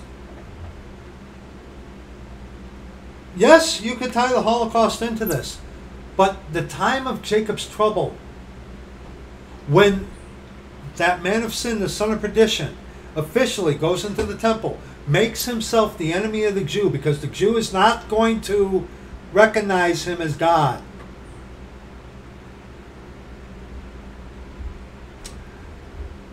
I believe, even though you can tie parts of what has already happened into Psalm 102, the time coming, the coming Holocaust of the Jew. By reason of the voice of my groaning, my bones cleave to my skin. I am like a pelican of the wilderness. I am like an owl of the desert. I watch and am as a sparrow alone upon the housetop. Mine enemies reproach me all the day, and they that are mad against me are sworn against me. Psalm 2. Psalm 2.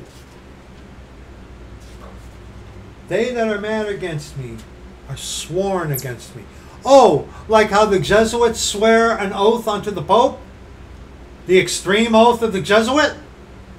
Which is also, I also have a link for that on the channel here as well. Psalm 2. Why do the heathen rage and the people imagine a vain thing? The kings of the earth set themselves, and the rulers take counsel together against the Lord and against his anointed, saying, against his anointed, our Lord Jesus Christ, God our Father.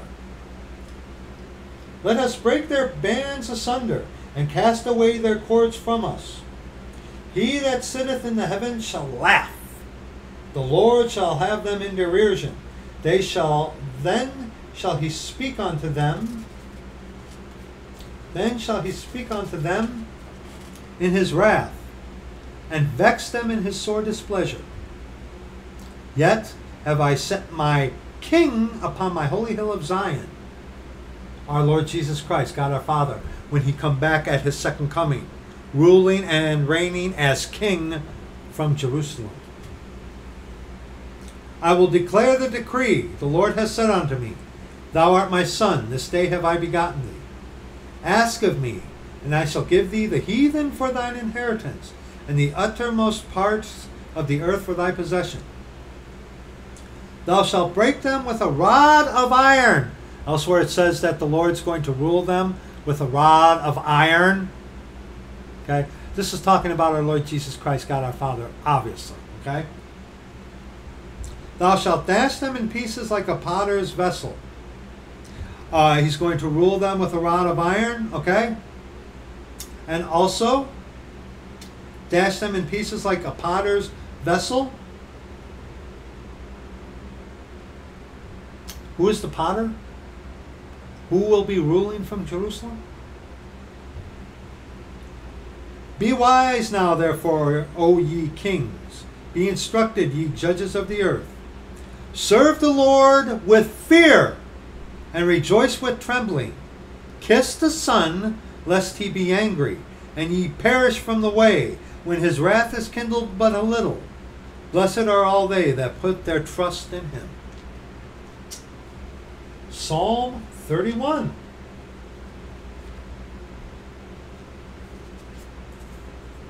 Psalm 31.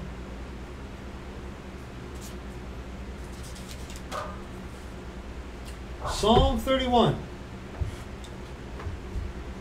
Verses 11 on to 18.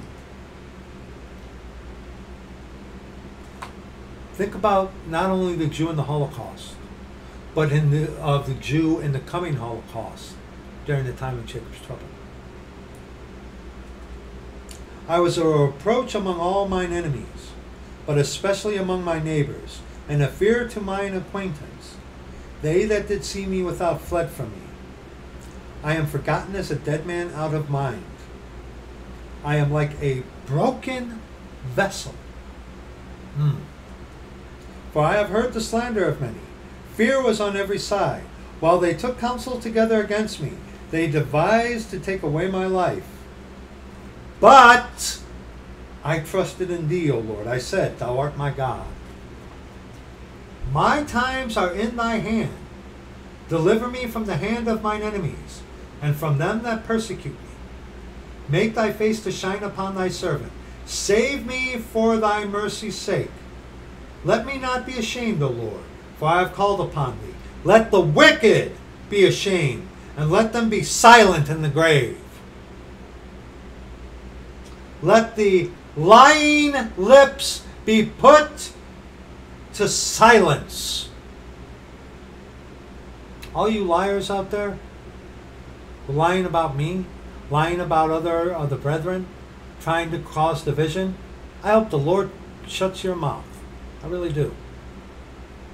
You've already established who you really are. All of you. And for those two, but for those two who want to turn the attention of what's happening today away from Catholicism and turn it onto the Jew,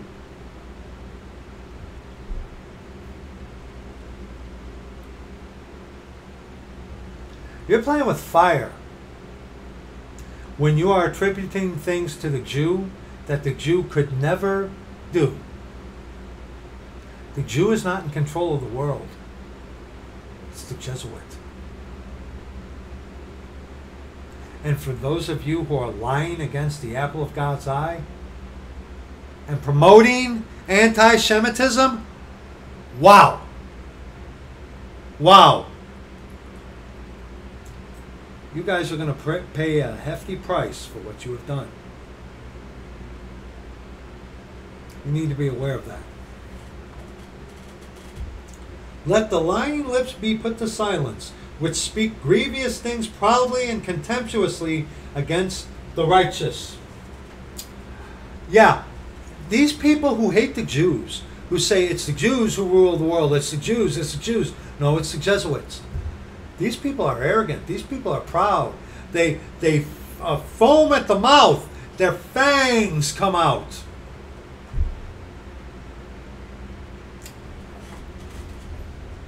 If you've ever seen true hatred of the Jew before, I've seen it. It's disgusting. And I've seen it from Stephen Anderson. He's a Christian, though. People call themselves Christians and hate the Jews. Jesus is a Jew. He kept the law perfectly. A Jew is someone who keeps the law. And in Scripture, in context, those who are to keep the law are the Hebrews. It's the devil who seeks to distort what a Jew is. We'll talk more about that in another video, though. Psalm 69. Psalm 69.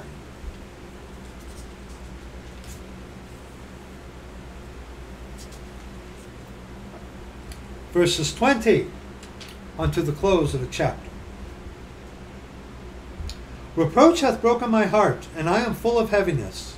And I looked for some to take pity, but there was none, and for comforters, but I found none.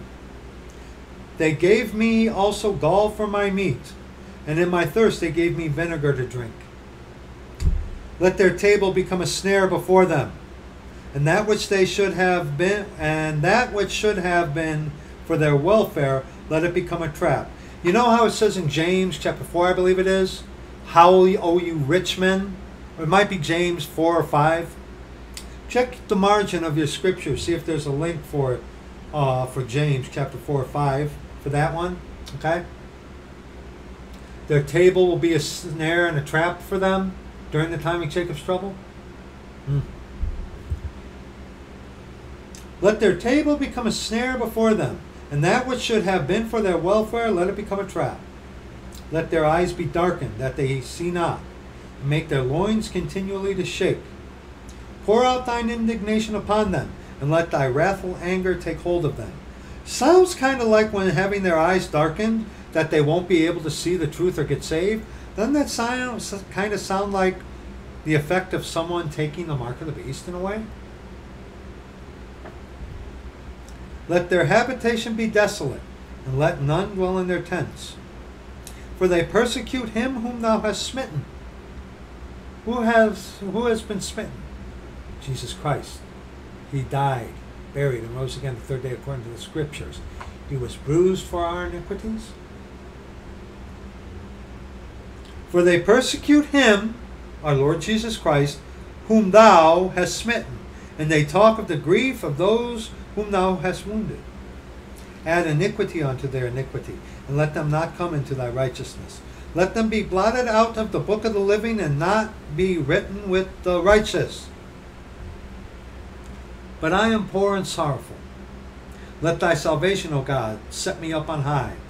I will praise of the name of God with a song. I will magnify him with thanksgiving. This also shall please the Lord better than an ox or bullock, than that hath horns and hoofs. The humble shall see this and be glad, and your heart shall live that seek God. For the Lord heareth the poor, and despiseth not his prisoners. Let the heaven and earth praise him, the seas and everything that moveth therein. For God will save Zion, and will build the cities of Judah, that they may dwell there, and have it in possession. The seed also of his servants shall inherit it, and they that love his name shall dwell therein. And they that love his name shall dwell therein. Those who truly love the Lord Jesus Christ, God our Father. Okay? Go back to Psalm 102. Picking up at verse 9. For I have eaten ashes like bread, and mingled my drink with weeping, because of thine indignation and thy wrath. Thou hast lifted me up and cast me down. Psalm 88.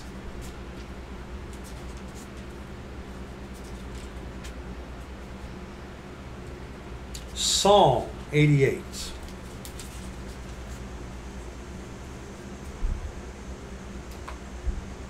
Lord God of my salvation, I have cried day and night before thee. Let my prayer come before thee. Incline thine ear unto my cry. For my soul is full of troubles, and my life draweth nigh unto the grave. Again, Psalm 102, you can liken that onto the time of the Nazis, but the future Holocaust of the Jew. Remember, that man of sin, the son of perdition, he's going to be a Jew. He's going to be a Hebrew. He's going to proclaim to be God. And when the Jews, during the time of Jacob's trouble, realize that he is the son of perdition, that we, the Church of the Living God, were telling them the truth all along, they're not going to accept him. He's going to turn on his own. And in that, because remember, that man of sin, the son of perdition, after we get redeemed, resurrected, Jewish hatred because of the propaganda that's being pushed right now through garbage like that, which is actually from the Jesuits, okay? The hatred of the Jew is going to be so high. But along comes this world ruler who's going to be a Jew, who's going to temporarily pacify the world's hatred against the Jew until a set time. Then he's going to be the leader against them. Okay? Okay? You understand? You with me? Okay? Verse 4. I am counted with them that go down into the pit. I am as a man that hath no strength. Free among the dead, like the slain that lie in the grave, whom thou rememberest no more, and they are cut off from thy hand. Thou hast laid me in the lowest pit, in darkness in the deeps. Thy wrath lieth hard upon me, and thou hast afflicted me with all thy waves. Selah. Thou hast put away mine acquaintance far from me. Thou hast made me an abomination unto them. I am shut up, and I cannot come forth. When the Jews accept the truth that Jesus Christ is their true God, their Father, their Messiah, and not that man of sin, the son of perdition, who they're looking at during the time of Jacob's trouble. Today, if a Hebrew, a Jew, truly gets saved and become of the Church of the Living God, they're ostracized from their Jewish family because of it. I've seen that too in truly saved, born again, converted Jewish brethren of the Church of the Living God. I've seen it. Okay? I've seen it. But in verse 8, when the Jews realize during the time of Jacob's trouble, turn against that man of sin, there are going to be, unfortunately, Jews that are going to side with that man of sin, the son of perdition, because they're going to have the mark of the beast in their hand or in their forehead. And at that time, they're gone. You see. Let's continue. Mine eye mourneth by reason of affliction, Lord. I have called daily upon thee. I have stretched out my hands unto thee. Wilt thou shew wonders to the dead? Shall the dead arise and praise thee? Shelah. Shall thy loving kindness be declared in the grave, or thy faithfulness in destruction? Shall thy wonders be known in the dark, and thy righteousness in the land of forgetfulness? But unto thee have I cried, O Lord, and in the morning shall my prayer prevent thee. Lord, why castest thou off my soul? Why hidest thou thy face from me? I am afflicted and ready to die from my youth up, while I suffer thy terrors. I am distracted. Thy terrors. The time of Jacob's trouble. God's wrath. Okay? Thy fierce wrath goeth over me. Thy terrors have cut me off. Time of Jacob's trouble. They came round about me daily like water. And remember, in the book of Revelation, the waters that the whore, Roman Catholicism, sits upon are peoples, nations, and kindreds. They came round about me daily like water. They compassed me about together. Lover and friend hast thou put far from me, and mine acquaintance into darkness. Why? Why though? Because these Jews, during the time of Jacob's trouble, figure it out. They are going to be hunted like never before seen. That time, during the time of Jacob's trouble, when that man of sin, the son of perdition, especially at that time when he goes in to declare himself God, who will have Satan indwelt in him, son of perdition, the sop, okay? When he goes ballistic on the Jew, it's going to make the Nazi Holocaust look like nothing.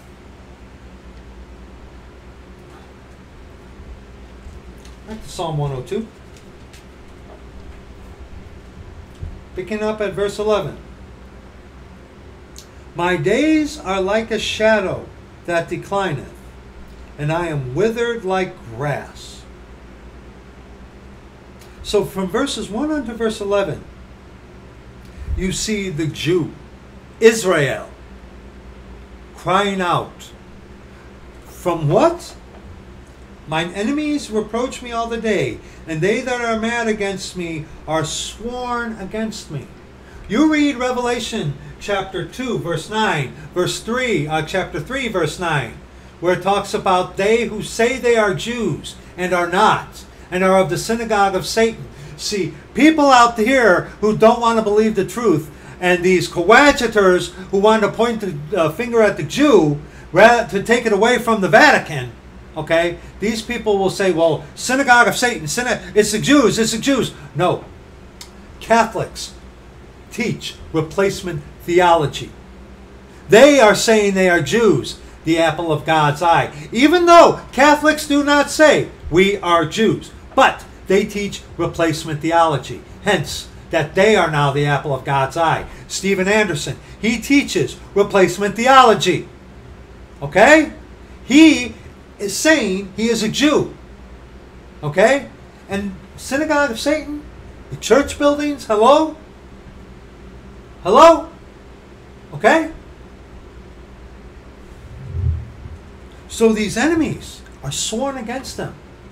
Catholicism is sworn against the Jew, against the Hebrew. They're sworn against us, the Church of the Living God. Well, see, once we're out of here, who are they going to go after? They're going to go after first the sons of Isaac, sons of Ishmael, the Muslim. Then once they've been taken care of, they're going to go after the Jew, the Hebrew.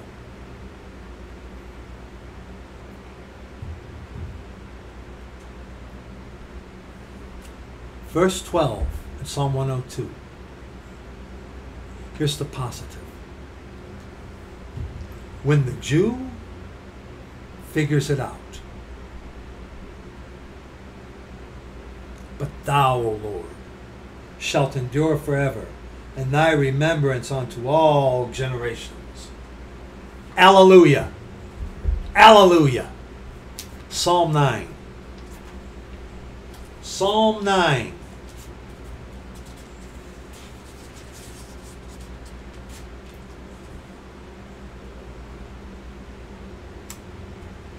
I will praise thee, O Lord, with my whole heart. I will shew forth all thy marvelous works. When the Jew gets it during the time of Jacob's trouble, when the Hebrew finally gets it,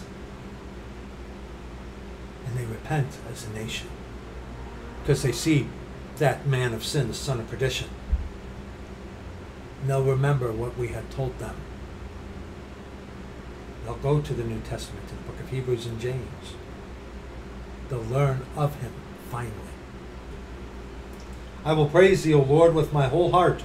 I will shew forth all thy marvelous works. I will be glad and rejoice in thee. I will sing praise to thy name, O thou most high. At the name of Jesus every knee shall bow. When mine enemies are turned back, they shall fall and perish at thy presence. When he come back at his second coming, see? For thou hast maintained my right and my cause. Thou sattest in the throne, judging right. Future prophecy. When our Lord Jesus Christ sits upon his throne, ruling and reigning from Jerusalem, judging right. Thou hast rebuked the heathen. Thou hast destroyed the wicked. Thou hast put out their name forever and ever. O thou enemy,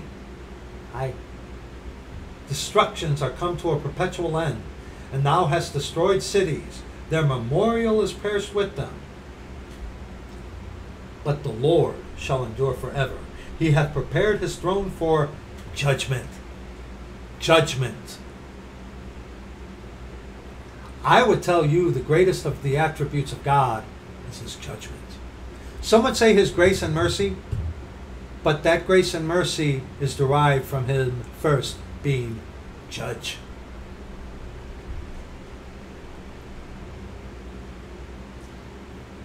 And he shall judge the world in righteousness at his second coming, the kingdom of heaven.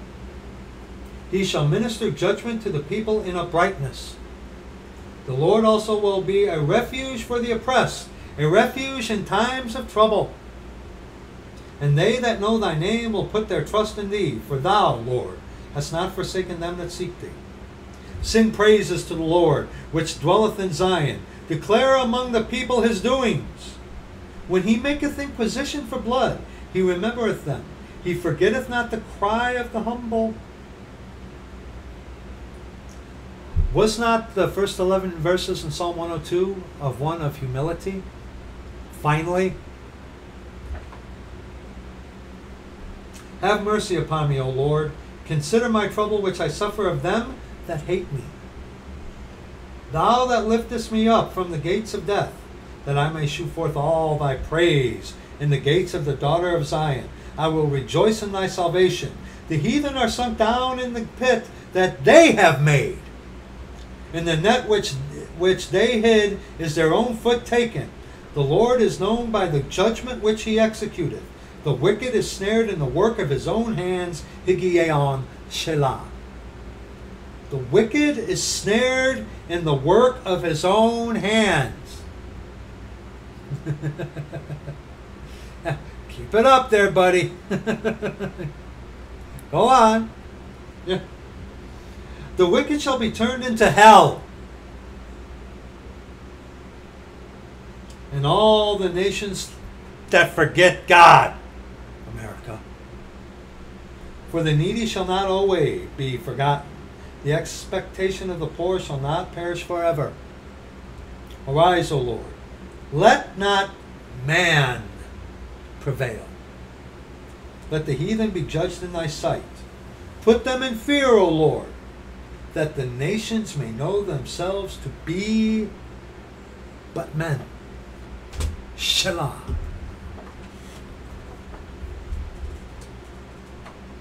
Oh, and Psalm 73. Psalm 73.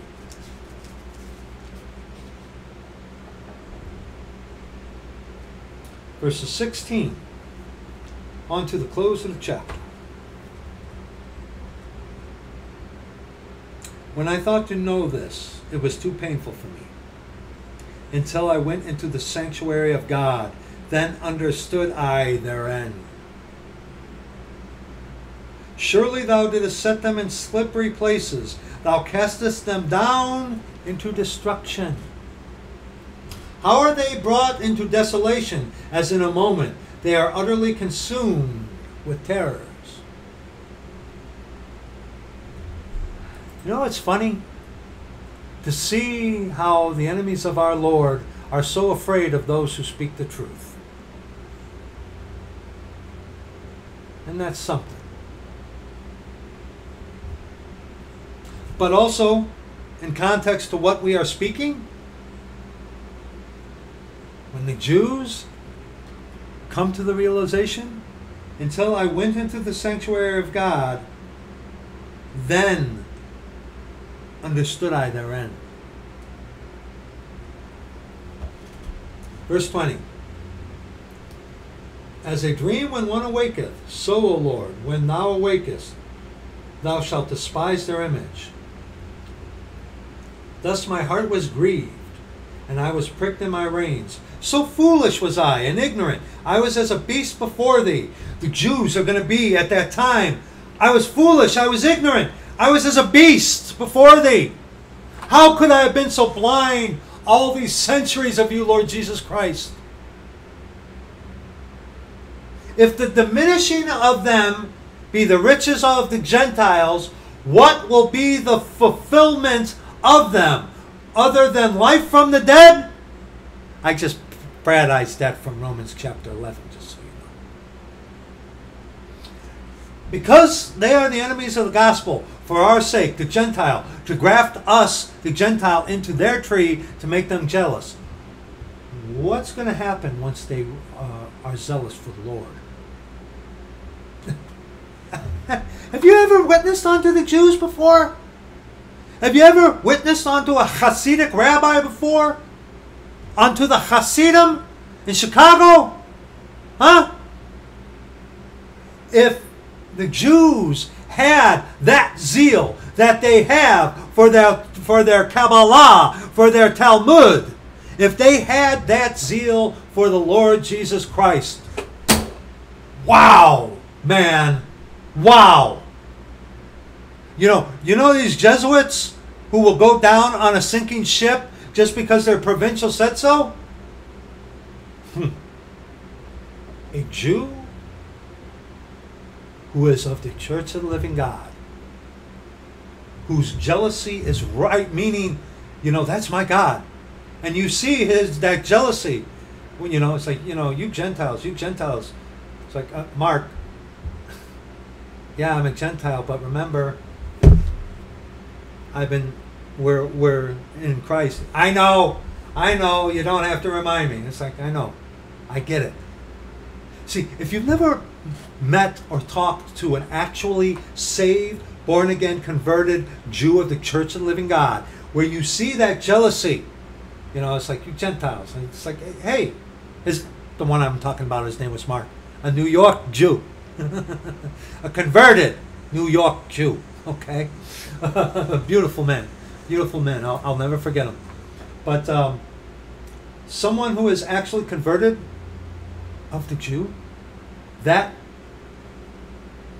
zeal that the Jew has for what is not of their God, but to have it for that which is their God, wow, that's something.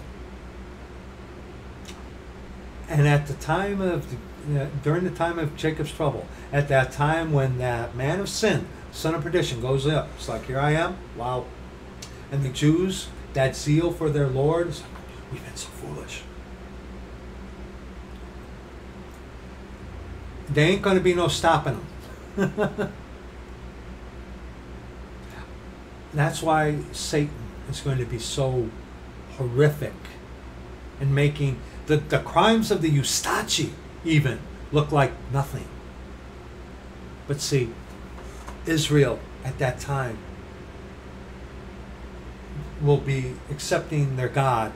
Not all of Israel, not all the Jews, but there will be Jews that will accept the truth of Jesus Christ, their Messiah.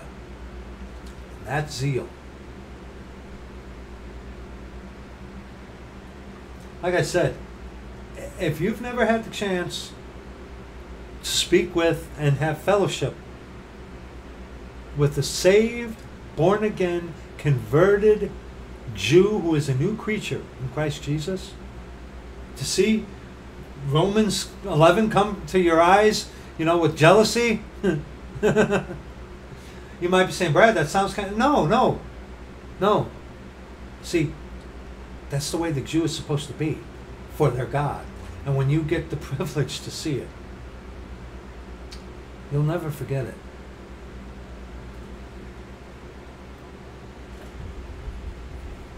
Verse 23.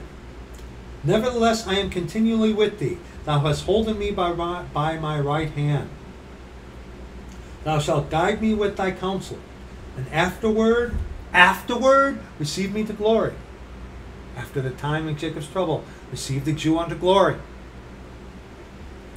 Whom have I in heaven but thee?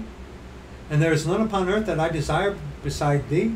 My flesh and my heart faileth, but God is the strength of my heart and my portion forever.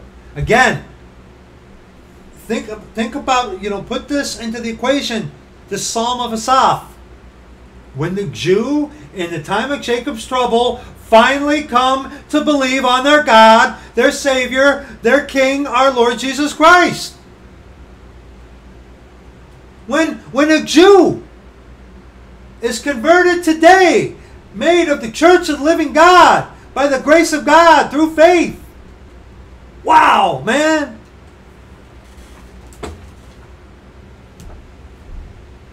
For lo, they that are far from thee shall perish. Thou hast destroyed all them that go a-whoring from thee. But it is good for me to draw near to God. I have put my trust in the Lord God, that I may declare all thy works. Amen. Amen. Amen. Did we read to verse 28, brethren? I'm sorry. Did we? Yes, we did. Okay. Psalm 102 again. Verse 13. Thou shalt arise and have mercy upon Zion, for the time to favor her, yea, the set time is come. For thy servants take pleasure in her stones, and favor the dust thereof. So the heathen shall fear the name of the Lord, and all the kings of the earth thy glory. When the Lord shall build up Zion, he shall appear, second coming, in his glory. He will regard the prayer of the destitute, and not despise their prayer. This shall be written for the generation to come, and the people which shall be created shall praise the Lord. Be created. Those that will accept the Lord Jesus Christ during that time. Okay? For he hath looked down from the height of his sanctuary. From heaven did the Lord behold the earth, to hear the groaning of the prisoner, to loose those that are appointed to death. Think about in the Exodus, how he heard the groanings of the children of Israel during the time of Jacob's trouble. When they finally come to him,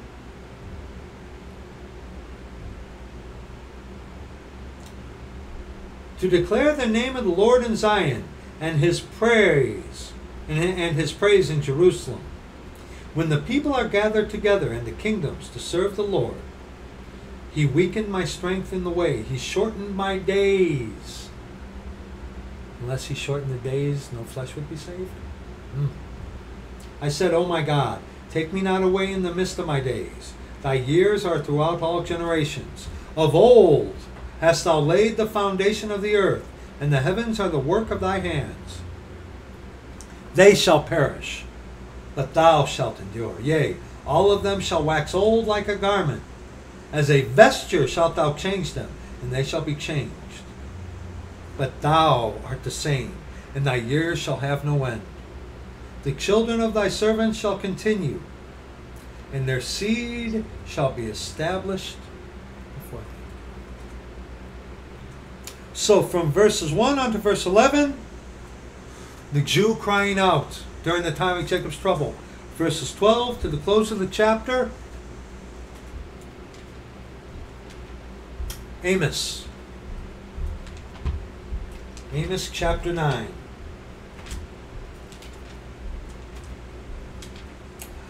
You ever run into these people who want to dispute about what the ultimate end is of the time of Jacob's trouble? Take them to Amos chapter 9. There are many other places to go. Amos chapter 9. Amos chapter 9, verses 8 on to verse 15. We're almost done. Behold, the eyes of the Lord God are upon the sinful kingdom, and I will destroy it from off the face of the earth, saving that I will not utterly destroy the house of Jacob, saith the Lord. The sinful kingdom. Guess what? Guess what? Guess what? I'll give you 50 guesses who that sinful kingdom is. Verse 49 don't count. I'll give you a hint. It's Rome! For lo, I will command, and I will sift the house of Israel among all nations, like as corn is sifted in a sieve. Yet shall not the least grain fall upon the earth. All the sinners of my people shall die by the sword, which say, the evil shall not overtake nor prevent us. The sinners of my people, those of the Jew who unfortunately take the mark of the beast in their right hand or in their forehead. Okay? In that day will I raise up the tabernacle of David that is fallen, and close up the breaches thereof, and I will raise up his ruins, and will build it as in the days of old. Has that happened yet? No. Future prophecy of the Davidic kingdom. Meaning, as king. David himself, no. No. Jesus Christ, God our Father. The seed of David, meaning the king of the Jews, not the king of the Catholic Church. Satan is the king of the Catholic Church. Okay? That they may possess the remnant of Edom, and all the heathen which are called by my name, saith the Lord, that doeth this. Behold, the days come, saith the Lord, that the plowman shall overtake the reaper, and the treader of grapes him that soweth seed, and the mountains shall drop sweet wine, and all the hills shall melt. Verse 13 tells us that the kingdom of heaven is going to be farming, agriculture, natural. Because today here, especially in America, with the genetically modified organisms and fake food, poisonous, toxic food, like the Jesuits just told us in the secret covenant that they are trying to ascribe onto the Jew. Blasphemy, okay?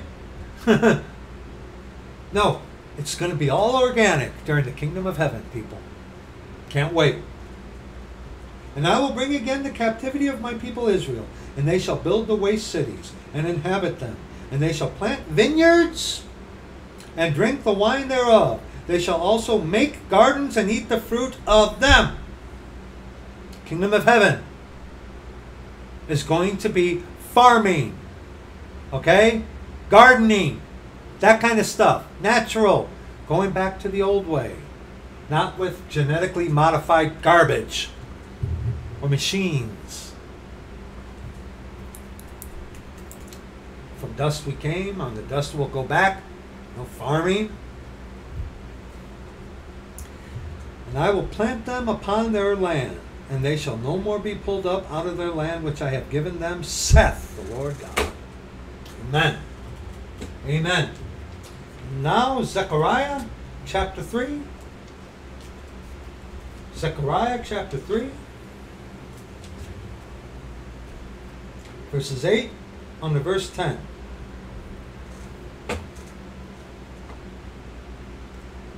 Hear now, O Joshua, the high priest, thou and thy fellows that sit before thee.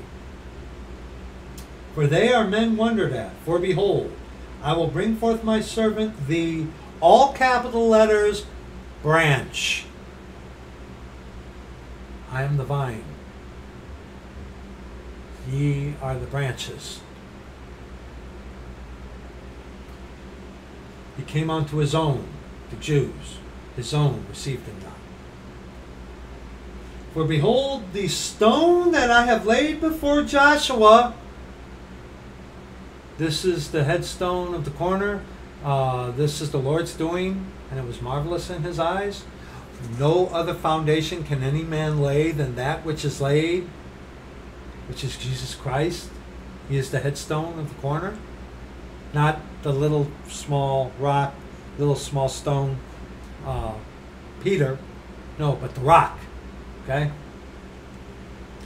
Upon one stone shall be 7 eyes. The 7 churches. The 7 spirits. The 7 churches. Behold, I will engrave the engraving thereof, saith the Lord of hosts, and I will remove the iniquity of that land in one day. In that day, saith the Lord of hosts, shall ye call every man his neighbor under the vine, our Lord Jesus Christ, and under the fig tree, Israel.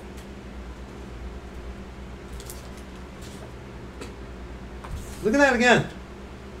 In that day, saith the Lord of hosts, ye shall call every man his neighbor under the vine, our Lord Jesus Christ, and under the fig tree, under Israel. You're supposed to, during the time of Jacob's trouble, all nations are got to go to Israel, to Jerusalem, to the Feast of Tabernacles, to worship our Lord Jesus Christ, God our Father.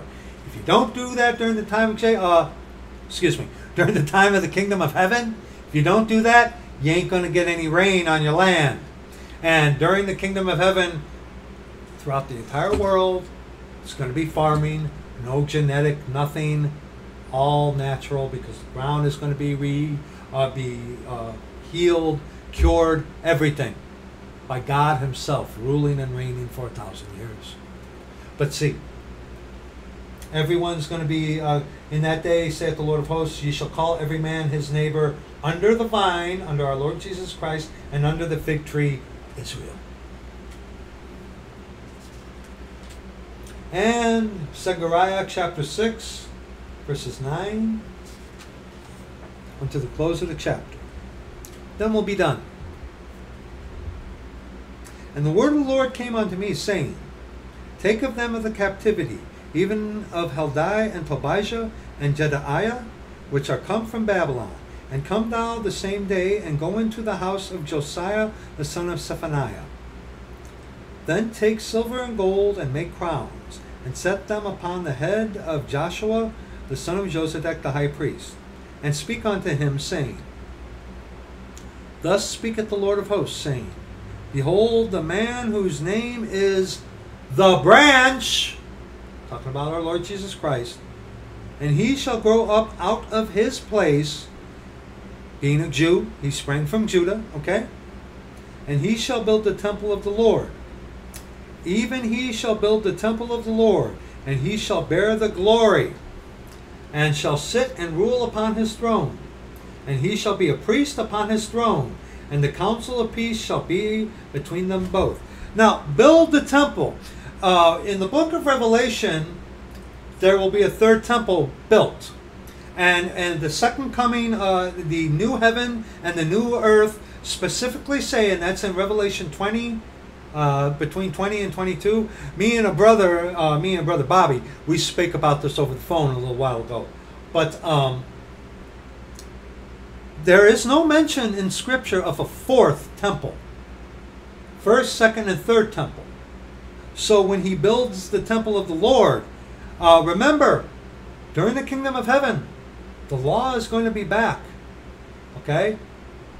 Okay, the perfect sacrifice for sins was already made. But, remember, the Sermon on the Mount, which is all works, offering, lay your offering at your brother's feet. Okay? Or lay your offering at the altar and then go make sure your friend or whatever. During the kingdom of heaven, it's all works. Why? Because the law is re-established. the law is going to be there again. So when it says that he's building his temple, meaning that that the law is reinstituted, okay? The law is coming back, especially for the time of the kingdom of heaven. It's all works in the kingdom of heaven. Faith is...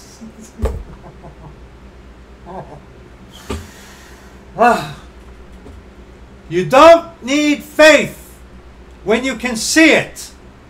You don't need faith to believe on Jesus Christ when you can see him on the throne at Jerusalem. People, okay? Have you read Hebrews chapter 11, verse 1 and verse 6? Okay? The kingdom of heaven is nothing but works. The law is going to be reestablished, okay? That's what that means. Okay? Instruction in righteousness, build his temple. Yes, that's there. Because today in this dispensation, the time of the Gentiles, when you are saved, born again, converted, the Lord seals you with the Holy Ghost. And the Lord is that Spirit, you know, our God, our Father, our Lord Jesus Christ. Okay? And that circumcision made without hands is the Lord within you. And your body is the temple of the Holy Ghost. You know, your body is the temple of God. Yes. Instruction in righteousness. Yes. But during the kingdom of heaven, the law is going to be there reestablished again. Okay? The king's going to be there. And read the Sermon on the Mount, which is for the kingdom of heaven. Lines up perfectly. Let's continue and finish this. 14. And the crown shall be to Helem and Tobijah and Jedaiah and to Hen the son of Zephaniah for a memorial in the temple of the Lord. And they that are far off shall come and build in the temple of the Lord. And ye shall know that the Lord of hosts hath sent me unto you.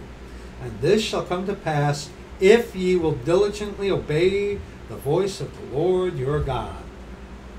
And right there, diligently obey the voice of the Lord your God. History shows us that the Jew has, well, you read the book of Judges, okay? Read the book of Judges. Read the books of 1st, 2nd Samuel, 1st and 2nd Kings, 1st and 2nd Chronicles. The perfect obedience of the Jew will come towards the end of the time of Jacob's trouble, and then the kingdom of heaven.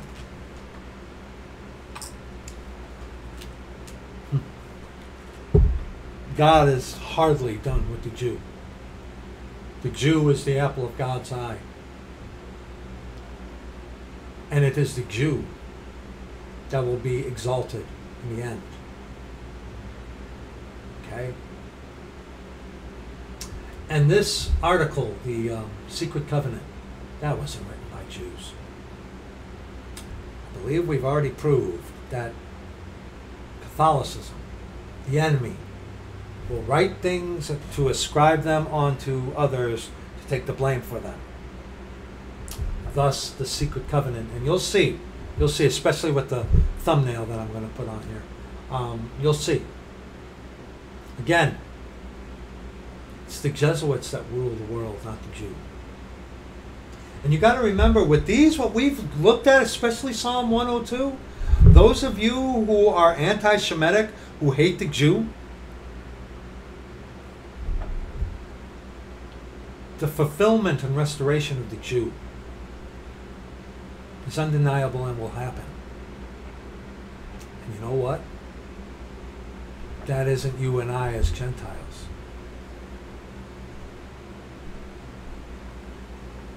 Don't forget that.